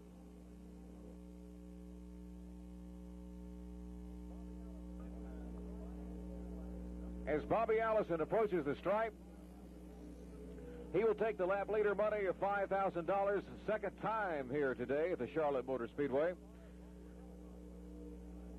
Number 8 car, Bobby Hillen, coming into the pits for the moment. Scheduled pit stops for most people involved. Number 32 car, Tommy Ellis from Richmond, Virginia, in the pits. Richard Petty just coming out of the pit row area just a few moments ago, and a very, very tough break day for the Skull Bandit racing team. Earlier on, Benny Parsons having to pull in with problems, and Harry Gant having to pull his car in too. So with the premiere of Skull's favorite movie, Stroker Ace, last night at Ovens Auditorium, big celebration weekend. It will not be a repeat of the National 500 last year, and Harry Gant was not able to pull it off this year. Tough luck for Skull Racing. We're so sorry about that. Now back to Performance Racing Network. In the garage area, work is going on car number 33. What's the story? What broke on car number 33, Pat Sullivan? It's a broken A-frame on the car, Ken. The crew is over there feverishly working right now. Harry remains behind the wheel, and I guess they're trying their best to get that car back out on the racetrack. 268 laps complete this time by. We're past the 400-mile mark, 402 miles to go. Let's go down to turn number 1. Bill Cannell, who looks good to you there? Well, it was Bill Elliott, but of course he was due for a pit stop and went in and relinquished his lead back to Bobby Allison. Allison's had a flawless day. I'm going to agree with Banjo Matthews, as he said to you earlier there in the tower. It very well, even that miscalculation could put Allison in victory circle, but it's a long way home yet. Indeed it is. With about 200 miles to go, less than 200 miles to go. Seneca has just pitted again and come out, as has J.D. McDuffie. Sterling Marlin is pulling back on the track as Kyle Pitty pits, and also coming in is Darrell Waltrip. Here's Waltrip's number 11, the Pepsi-Cola car, in another time. Not a good day for Waltrip. And here is Chuck Young. Here in the pits, Junior Johnson is jacking wedge Banjo Matthews in the right rear of the car. As Darrell is down and away now. They took on left side tires, but Banjo, Junior jacked wedge into the right side. Also left side tires going on Neil Bonnet's car back to the tower. Neil Bonnet on pit road. They're trying to roll him out, changing left side rubber on Bonnet's automobile. We have 6 cars on the last report at 260 laps reported in that lead lap. And now again we're swapping positions on everything but first place. Bobby Allison is in command. Buddy Arrington is pitting the Dodge automobile, number 67. He always does well. It's too bad that he doesn't get more support, Banjo Matthews. Well, I guess, the Chrysler Corporation used to be involved in racing. They went through their financial problems. The structure of the thing might come back. You see Ford recognizes things have to be happening in the performance. People enjoy it. Aerodynamics is a thing that's going on because of fuel economy. The looks of cars are changing. So you might see something happen with Chrysler. 270 laps, 405 miles are now complete in the World 600 at Charlotte, North Carolina. Ricky Rudd, who came out here with great expectations today, is back on pit road in the Piedmont Airlines car another time as Arrington goes down and gets back into the action. The number 97, that is Ken Reagan out of Unadilla, Georgia, is back out here once again. The Klineman Buick trying another time. Down to turn 1. A real battle was going on between Cale Yarborough and Neil Bonnet as they came through 1 and 2 a moment ago. They should be battling for third, the way my calculation has it. Petty would be in second, Allison leading. That battle for the third position going on out of turn number 2 now between Yarborough and Neil Bonnet as they get ready to go down the back straightaway. Cale Yarborough is leading, but only by mere inches as they pull it off that number 2 turn and down that 2,000-foot-long back straightaway. Yarborough now with 1 car length over Bonnet. They stick it in both. They get in deep into turn number 3, riding the bottom groove. Let's see if they swing it up high. They do. Yarborough goes a lane higher, and looking down at the inside is Bonnet. Here is Bonnet down to the inside across the line with 273 laps complete. They are reporting that we have 2 cars in the lead lap, Allison and Elliott, and then it's a scramble among the rest, and the scramble's up in turn 2. It's downstairs for Neil Bonnet, upstairs for Cale Yarborough, and Cale will go back to 4th position. Bonnet will take over 3rd, down the back straightaway. I didn't catch it where they got a lap down in the field. I understand they're a lap behind. Bonnet with the National Engineering Chevrolet Monte Carlo with his foot really in it now. Looks the strongest that he has for some time and has rolled out to about 6-7 cars over Cale. 275 laps, 412.5 miles complete as we begin to peer down the other side of the mountain here in this World 600. It's a dandy today as Allison, determined to pull it off and win his third, is caught behind some lap cars. He is now getting a pretty bad advantage on the field. What had been reported and his pit crew seemed concerned about as a premature pit stop is working very much to his advantage, and he has better than half a track, almost 2/3 of a track on the second place car. We have gone for a considerable length of time with no cautions here. We had 4 cautions early in the going. A major snarl in turn number 2 eliminated Jeff Bodine and his hopes today. Jimmy Means from Alabama was in that crash, and we might again, Pat Patterson, get ready to take a look at a nutrition report. A 270-lap rundown is in, and at 270 laps, 405 miles, it shows that Bobby Allison is leading with the number 9 car showing in second, Bill Elliott, Then in the third spot, Richard Petty, followed by the 75 and 28, and that seems to be where the action is. Right now, 75 has taken over in fourth and relegated the 28 to the fifth position. That's Cale Yarborough in fifth, then Dale Earnhardt in sixth. Black down in seventh is Waltrip. Eighth, Lake Speed. And the Bullfrog Knits Uno car stays right in it here, although they are 2 laps down. Ninth spot is Buddy Baker. In the 10th position is car number 7, Kyle Petty. Those are the front 10. And then 11th is Mark Martin. 12th, Morgan Shepherd. 13th, Joe Ruttman. 14th, 5 or more laps down, is Dave Marcus. 15th is Buddy Arrington. 16th is Bobby Hillen. In 17th, Bob Seneker. 18th position is Sterling Marlin. The 19th position at this time is Dean Combs. 20th position belongs to the 48 car, and driving that car is Trevor Boyce. That is the James Hilton automobile. That's the top 20 here as we get up towards 280 laps complete. Mike Joy here with Richard Petty. And Bill Dollar here up in the tower at the Charlotte Motor Speedway, 24th World 600 this afternoon. Again, we want to say a big, big thank you, 7-Eleven, who, after last year, joining in with Harry Gant, the Skull Bandit Racing Team in co-sponsorship and still continuing to. This year, of course, the sponsorship of the number 7 car from Kyle Petty, posting that $50,000 7-Eleven awards, previously eclipsing the previous stock car lap leader record of $40,000 back from 1977. 279 laps down now, and after the 267, the 500-mile mark approaching a 334 when the final $10,000. $5,000, of course, for the lap leader, and $5,000 for the one leading the most laps during that 100-mile segment as we approach about the two-thirds points here at the Charlotte Motor Speedway for the World 600 this afternoon. Once again, want to remind you that WSOC-FM, your NASCAR connection here in Charlotte, carries all the races during the NASCAR season, from Riverside to Dover, all the way down to Daytona, and, of course, here in Charlotte. And in Charlotte, not only the Grand National races, the Miller Yellow 300 yesterday, and it comes this fall, the Miller Time 300 and the Miller 500. Both will be carried on WSOC-FM 103, your NASCAR connection here in Charlotte. The number 22 car, Bobby Allison, in the number 1 slot ahead of Bill Elliott. Bobby and his Dygard team, in spite of a early pit stop earlier in the race this afternoon, scheduled much later and then called earlier for the Dygard crew. At the time proved inopportune, but with advantage has been taken in the meantime, and Bobby Allison back in his lead with the Dygard team, Miller High Life, Quaker State, Miller High Life, Bobby Allison Buick, that has been doing so well this afternoon. Gary Nelson and his crew down there have just done an exceptional job this year for their first year of sponsorship under Miller High Life. And leading the pace now at 282 laps, Bobby Allison in that number 1 slot. Back to PRN. In the course of the World 600. Here is Dale Earnhardt in another time with a Bud Moore Wrangler car. And here's Chuck Young. Well, Ken Squire, we were just checking on the pit stop situation. Bud Moore now reaches in, puts some wedge, it appears, in the right rear of the car as they're going with right side tires on the Wrangler machine.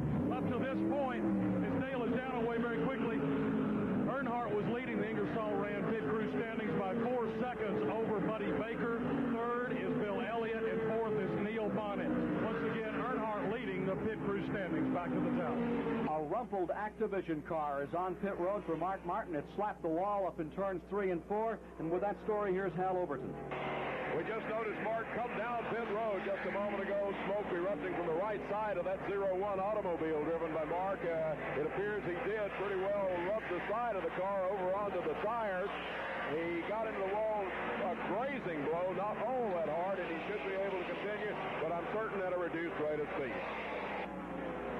Well, crab-like, the car crawls back into the garage area now, number 01. Mark Martin, thank you for the report, Hill, and that's the story at 284. Now, we've run some 143 laps without a caution flag here in the World 600 at Charlotte. As we come to 285, here's the situation. Bobby Allison is first. Bill Elliott is still in second place. Will he ever get out of second place? Are you ready to stop being the second place man in these races, Bill Elliott? I hope so. It's been a rough year, and, I've had a couple of second place finishes already this year, and I just hope I can do it here. I'm so close, and I was so close the last two races here at Charlotte that maybe I can pull it off this race. Well, if he's going to pull it off, he has got to deal with Bobby Allison, who shows no signs of relenting in his effort to win his third World 600. Allison has a big, fat advantage as we move toward the last 100 laps of competition today. Here's Bill Cannell. Well, Dale Earnhardt came through turns 1 and 2 a while ago, and Earnhardt must have the right combination of tires on this time. He's going to try to get some of those laps back. He's on Bobby Allison's bumper and trying to manipulate his way back to the inside of Allison, get back up a lap or so, and be in the thick of the hunt once we get into those final 100 laps of competition. Dale Earnhardt right on Bobby Allison's bumper out of 2. DK Ulrich back on pit road. Let's go on to the back straightaway. Down that back chute they come. Allison shows about 3 cars over Earnhardt as he has a lot of acceleration left. Engines built strong in that stable, the Dygard stable, by Robert Yates. Of course, the team crew chief by Gary Nelson. What a beautiful job they do. But here comes Earnhardt, nevertheless, down in the bottom groove. Earnhardt, working very quickly, comes up on Allison. Remember, Earnhardt is running 1 lap down, and he's trying to pull that lap back as they go into the first and second turn area.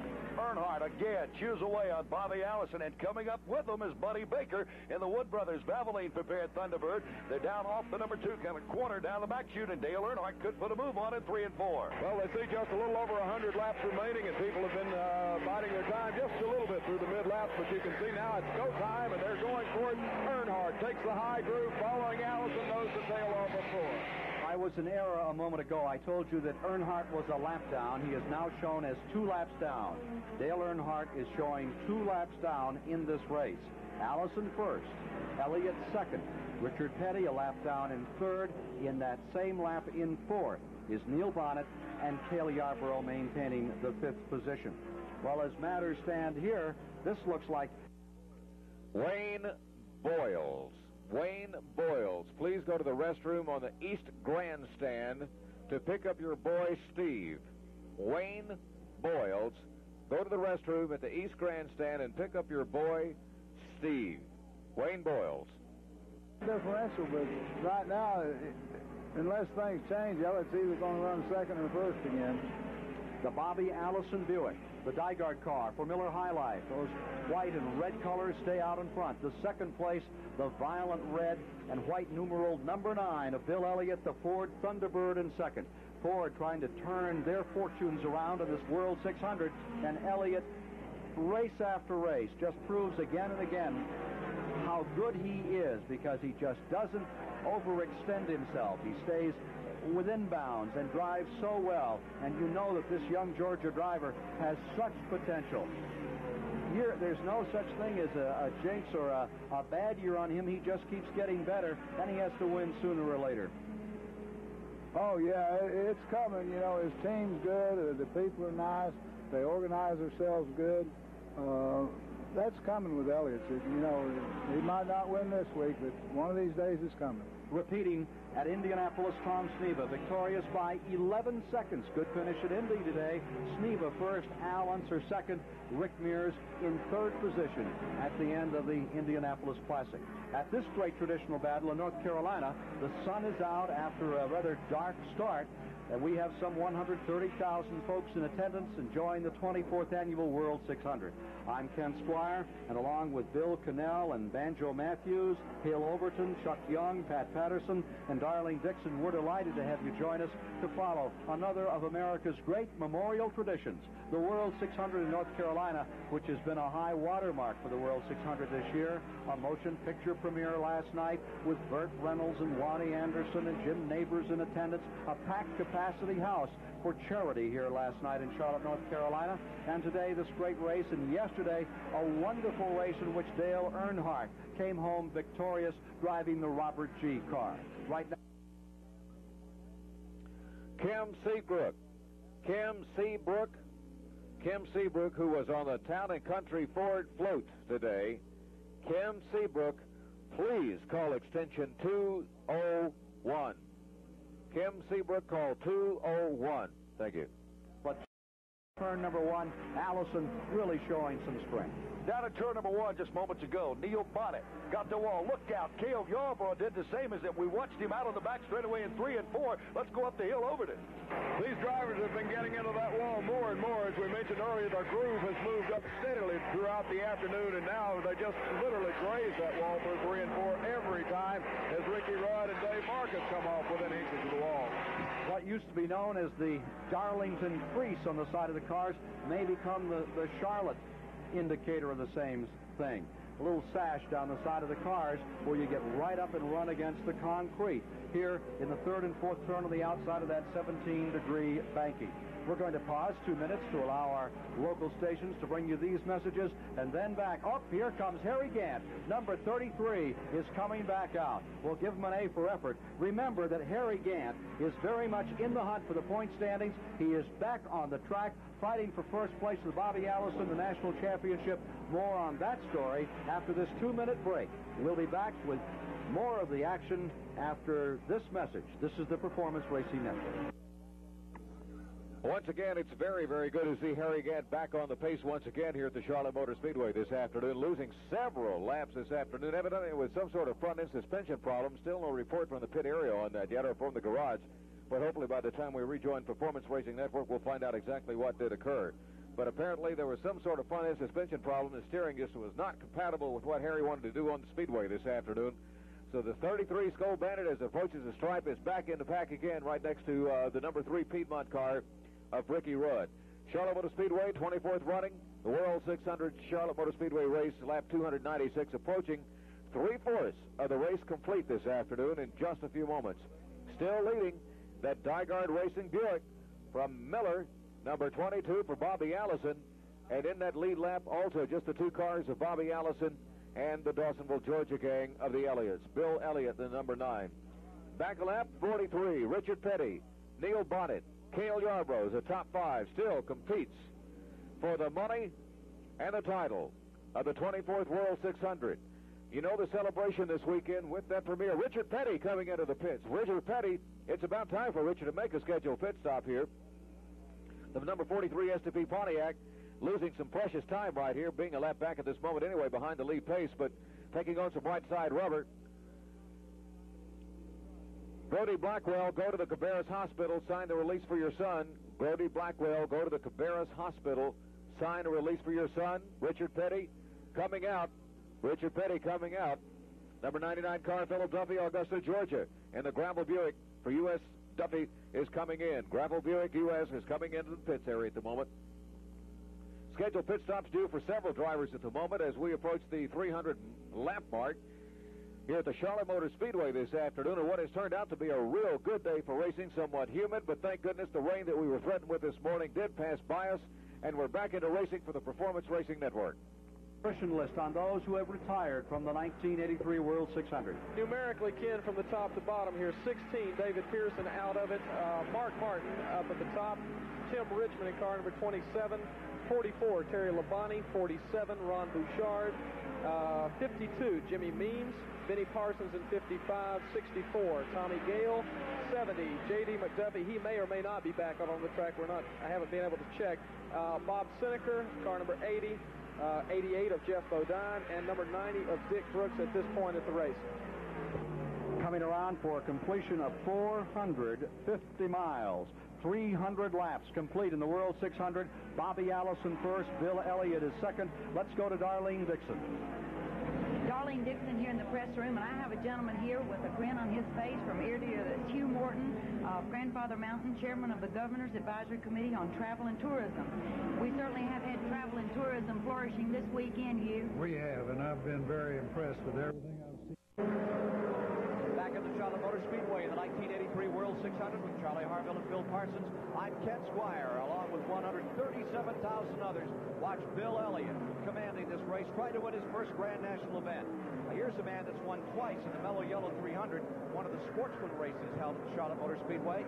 Pitting his automobile, he's been running well all day, but right now seems to be falling back some. He has dropped down a lap. Morgan Shepard in car number 2.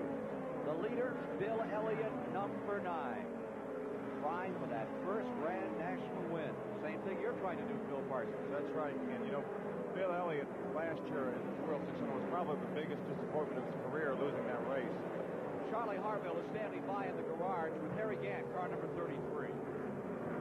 Harry, what happened? Well, I brushed the wall down the first turn earlier. I guess it broke something on the car, the A-frame or something. It didn't really drive as good, and I was going down the backstretch. Right before I got ready to go in the third turn, something broke and the car turned right. I guess we was lucky it didn't hit the fence so hard. Ken, the reason Harry was staying in the car is they were probably trying to fix it and get him back out to chase points that are so valuable in this Winston Cup Tour. Harry Gant is currently number 2 in the national standings on the Winston Cup Tour. Bobby Allison is in another time. Now, earlier, Allison made that pit stop, and we found out that Gary Nelson apparently called him in prematurely. He called him in about 30 laps earlier than he intended, as you watch Judy Allison there overlooking her husband's pit stop. So Allison is running out of sync with the rest of the field, Phil. That's true, Ken. He's about 30 laps different from the rest of the field as far as pitting goes. The leader at the present time is Bill Elliott. Here he comes in. Elliott pitting.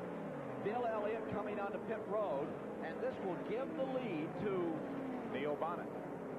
Neil Bonnet, number 75, the man who won it a year ago, back out in front. Elliott, his 2 brothers, part of his pit crew down there.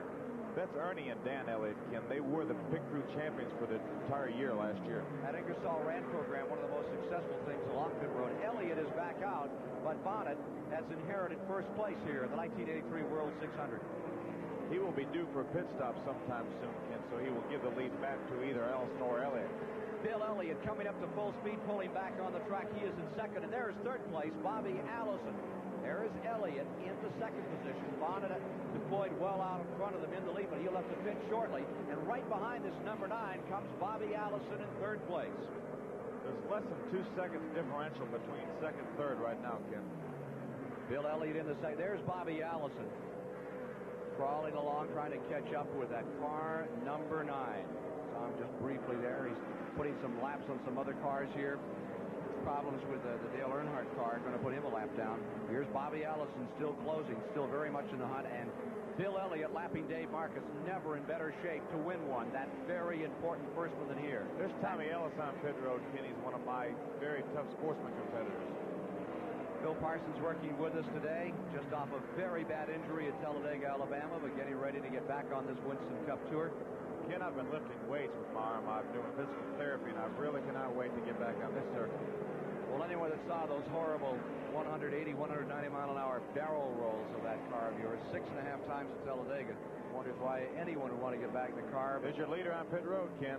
But these kind of guys that run these races, that's just part of the game. Here is Neil Bonnet, winner last year of the World 600, back on pit road, and now we have a battle for first place. It is Bobby Allison to the inside. He is caught up and is trying to run down Bill Elliott. He's getting by him. Looks like he's going to drive right through him here.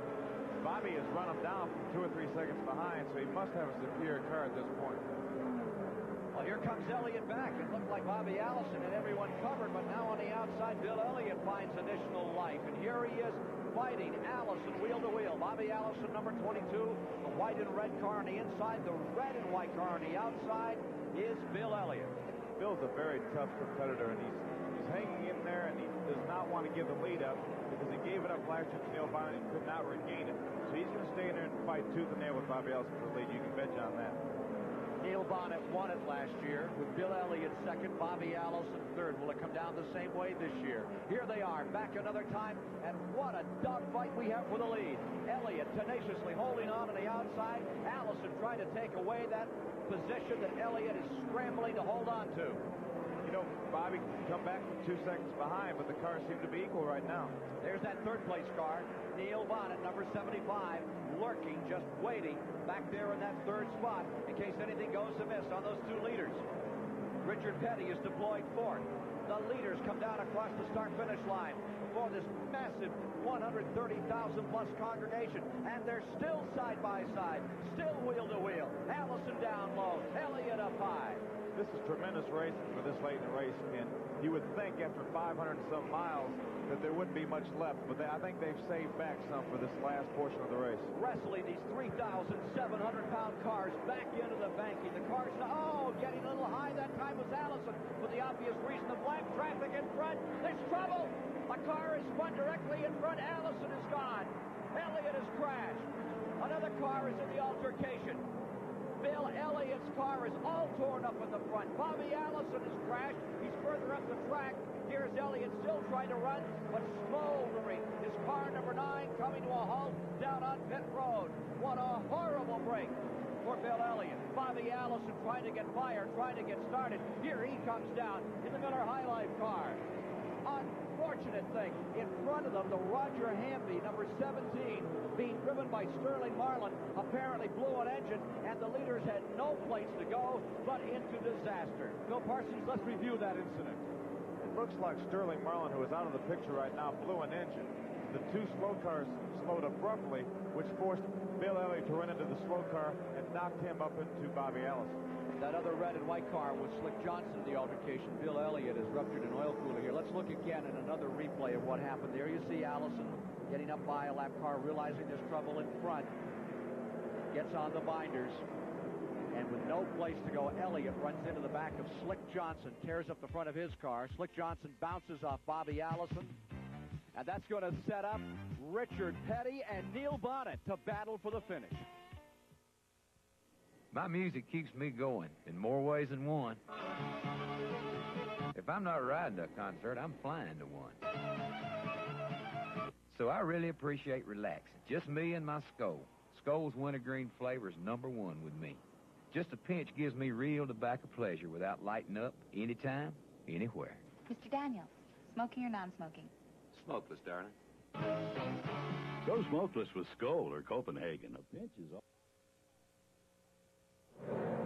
A caution flag laid in the 1983 World 600 will give us new leaders and give us a chance to see a different perspective on this World 600. The World 600 is more than a race. It's a week-long festival that raises thousands of dollars for North Carolina charities. The highlight, the Mayor's Ball, a black-tie social event of the year that draws some 1,200 to rub elbows with racing stars and some stars from the entertainment world as well. It's nice to sit back with some racing folks and say, why do you do it over roast beef and champagne? Just walk up and pose a couple of questions to a guy like Phil Parsons, or Richard Brooks, or have Bobby Allison as your table, or Joe Ruttman. Ask a Hal Needham, a Bubba Smith, or a Jim Neighbors about their new motion picture that world premiered here, Stroke a Race. It may be black tie in Charlotte, North Carolina, but the entertainment always reflects the roots of American stock car racing. We're back on the green. We can look for a sprint to the finish again. With Allison and Bill Elliott both knocked out of that crash in turn 4, Richard Petty's number 43 now leads with Neil Bonnet in second. Bobby Allison has come back on the track and is running in third in the same lap with the leaders, Richard Petty and Neil Bonnet. But his car is not handling anywhere near like it was at the start. Bad, terrible break for Bobby Allison. Here's Richard Petty seeking his 198th career win. And all of a sudden, he's back on top with Neil Bonnet in that second position. In the fourth position overall is Darrell Waltrip. Fifth is Earnhardt. As we watch Neil Bonnet closing on Richard Petty, getting ready to move in, trying to take that first place away and win this race 2 years back-to-back. There's Allison running in third spot. And whoa, up in front, Neil Bonnet is making the charge. He's down the inside. He's pulling along. He's going by Richard Petty. It's Neil Bonnet into first, Richard Petty in second place, Bill Parsons. Both Neil Bonnet and Richard Petty have not been running strong the entire race. As a matter of fact, they both were a lap down to the leaders when the crash happened. But you never know in stock racing what might happen. You have to hang in tough, stay there, run 600 miles, and you never know where you might end up. The World 600 before some 137,000 here in Charlotte, North Carolina, with a new leader. Neil Bonnet, number 75. He has not won a race since here in Charlotte a year ago. Richard Petty has already won 2 Grand National races in 1983 in that STP Pontiac, number 43. But now he's falling back to Neil Bonnet, dramatically falling back. Yes, Ken, it's about a second, 2/10 right now, differential between first and second. In the 6th position, Lake Speed. 7th is Buddy Baker, who's set on the pole, and Baker has not run well since the very beginning in that Wood Brothers Valvoline car. The 8th spot is Kyle Petty. 9th is Morgan Shepherd. 10th right now is Dave Marcus, and 11th is 18-year-old Bobby Hillen Jr. out of Midland, Texas, who graduated from high school 2 nights before this event. There's Allison, still in 3rd, still out there trying, leading in the national point standings. Here's the overall leader of the World 600, Neil Bonnet, seeking the 12th win of his career. He first came here in 1977, finished 35th.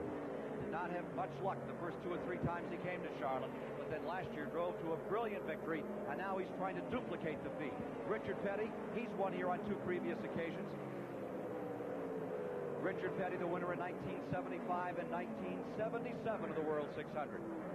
Here's Bonnet, driving for Warner Hodgson in 1983, moving to the Junior Johnson team, still carrying the Warner Hodgson colors in 1984. A year away, that's going to be some combination, because also in that same stable, of course, is Darrell Waltrip. Now here's Bonnet, lapping cars. His time is running out. It looked like Allison and Bill Elliott were going to battle right to the wire. Then disaster overtook them in the 4th turn. Bill Parsons, why do people race? Why do you keep on going out and doing it? He had a terrible crash in Talladega, one of the most dramatic, awful-looking things we've seen this year. We've seen 2 or 3 bad crashes. What brings a person back out to cinch up a seatbelt after something like that? Well, Ken, it's something I've always wanted to do as long as I can remember. That's the only thing I've ever wanted to do. I could not imagine what I would do if I didn't drive a race car, so I'm not going to let a little accident like that keep me from doing what I want to do. 180 miles an hour, end over end and side over side. Little. It was very little. Sound just like your brother. Here's number 75, Neil Bonnet, still leading. Phil Parsons with us today. His brother, Benny Parsons, former national champion, won this event back in 1980. Anybody that runs here at Charlotte can tell you this is a world of hard knocks. But there is some glory to it, and there is some money. There's the man up to $5 million in purses earned, not counting sponsorship money. Richard Petty, number 43. Neil Bonnet, youngest member of the Alabama gang, protege of Bobby Allison. Looked for a while early in the race as if those two were going to go fender to fender to flail it out here today. Then it looked like Allison was going to dominate. So many dramatic changes in this World 600. But that's the history of this race since Jolie Johnson first won it 24 years ago. Next year, the 25th anniversary of the World 600. Ken, there's only 3 laps to go, and the separation is a shade under 2 seconds. It doesn't look like Richard's going to be able to catch him. Richard Petty trying to get back into this thing, holding on. They say that engine is not sounding right. There's a dramatic story on Neil Bonnet's car today. He would not be out here running if it hadn't been for a chief mechanic on one of his opposition. Buddy Parrott heard something on that car out on the pit road this morning, heard something break on it, and sure enough, he looked under the car. He found a washer beneath the car. He reported it to their crew, and they were able to make a repair, and here they are with 2 laps to go, leading the race. But had it not been for Buddy Parrott, the crew chief for Joe Ruttman, this car wouldn't be out here right now. That's a very sportsmanlike gesture, Ken, and that's the kind of people we have in racing. That's why it's so much fun and so much enjoyment to be in this business. Buddy Parrott, the man who is keeping, really, Neil Bonnet in the hunt late in the going. Tremendous sportsmanship. Down toward the end, a lap and a half away from this race, as we mentioned, next year is the 25th anniversary World 600, and Charlotte has been making plans for 2 years for that occasion already. And, of course, in October, as the white flag comes out, the Miller High Life 500 will be run here at the Charlotte Motor Speedway. Last year, a tremendous race that was won by Harry Gant. Under the white flag, down for the final lap. And Neil Bonnet must be counting his blessings. A valve cover retainer washer was what broke what another man heard. You'd think those mechanics would be deaf after all those years to hear something as minute as that, Bill. When it's something that important, kid, you can always reach back for a little extra here or anything. Here comes Neil Bonnet down. Richard Petty is closed up some as we get down to the finish. It will be a checkered flag 2 years in a row. Neil Bonnet pulls it off and wins the near $500,000 World 600 on the mile-and-a-half Charlotte Motor Speedway. There you see his crew. They're as tuckered out as the driver must be. As the car is coming in, headed for victory lane, Charlie Harville will be there with Neil Bonnet to find out how one feels after 600 torturous miles on this high-bank, high-speed super speedway at Charlotte, North Carolina. And we'll be back to meet the winner after this.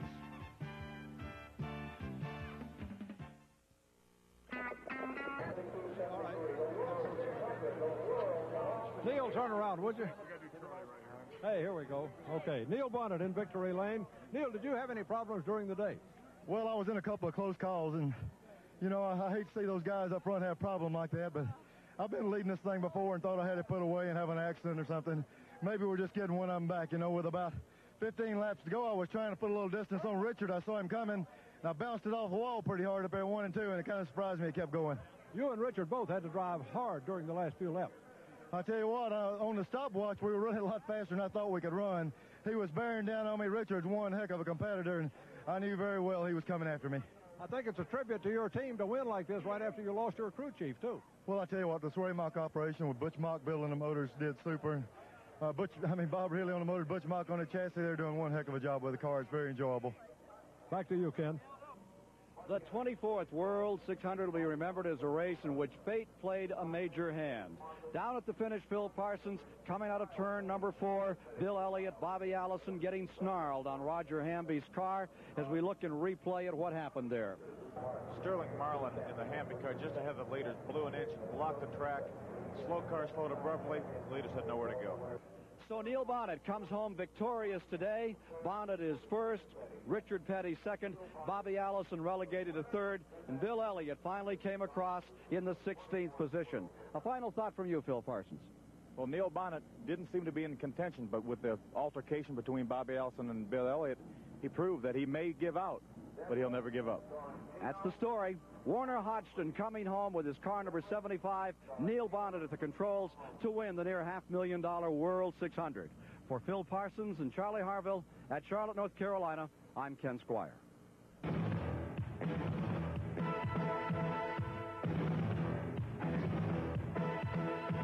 From Charlotte Motor Speedway, you've just seen the 1983 Charlotte World 600, America's longest closed-course auto race. The World 600 was brought to you by Old Milwaukee Beer and Old Milwaukee Light, two of America's great-tasting beers. It doesn't get any better than this. And by STP, around the track, around the world. Depend on STP proven performance. Ms. Lou Motorsports coverage continues with the Vanscoy 500 from Pocono, Pennsylvania on many of these same stations. Check your local listing for station and time in your area.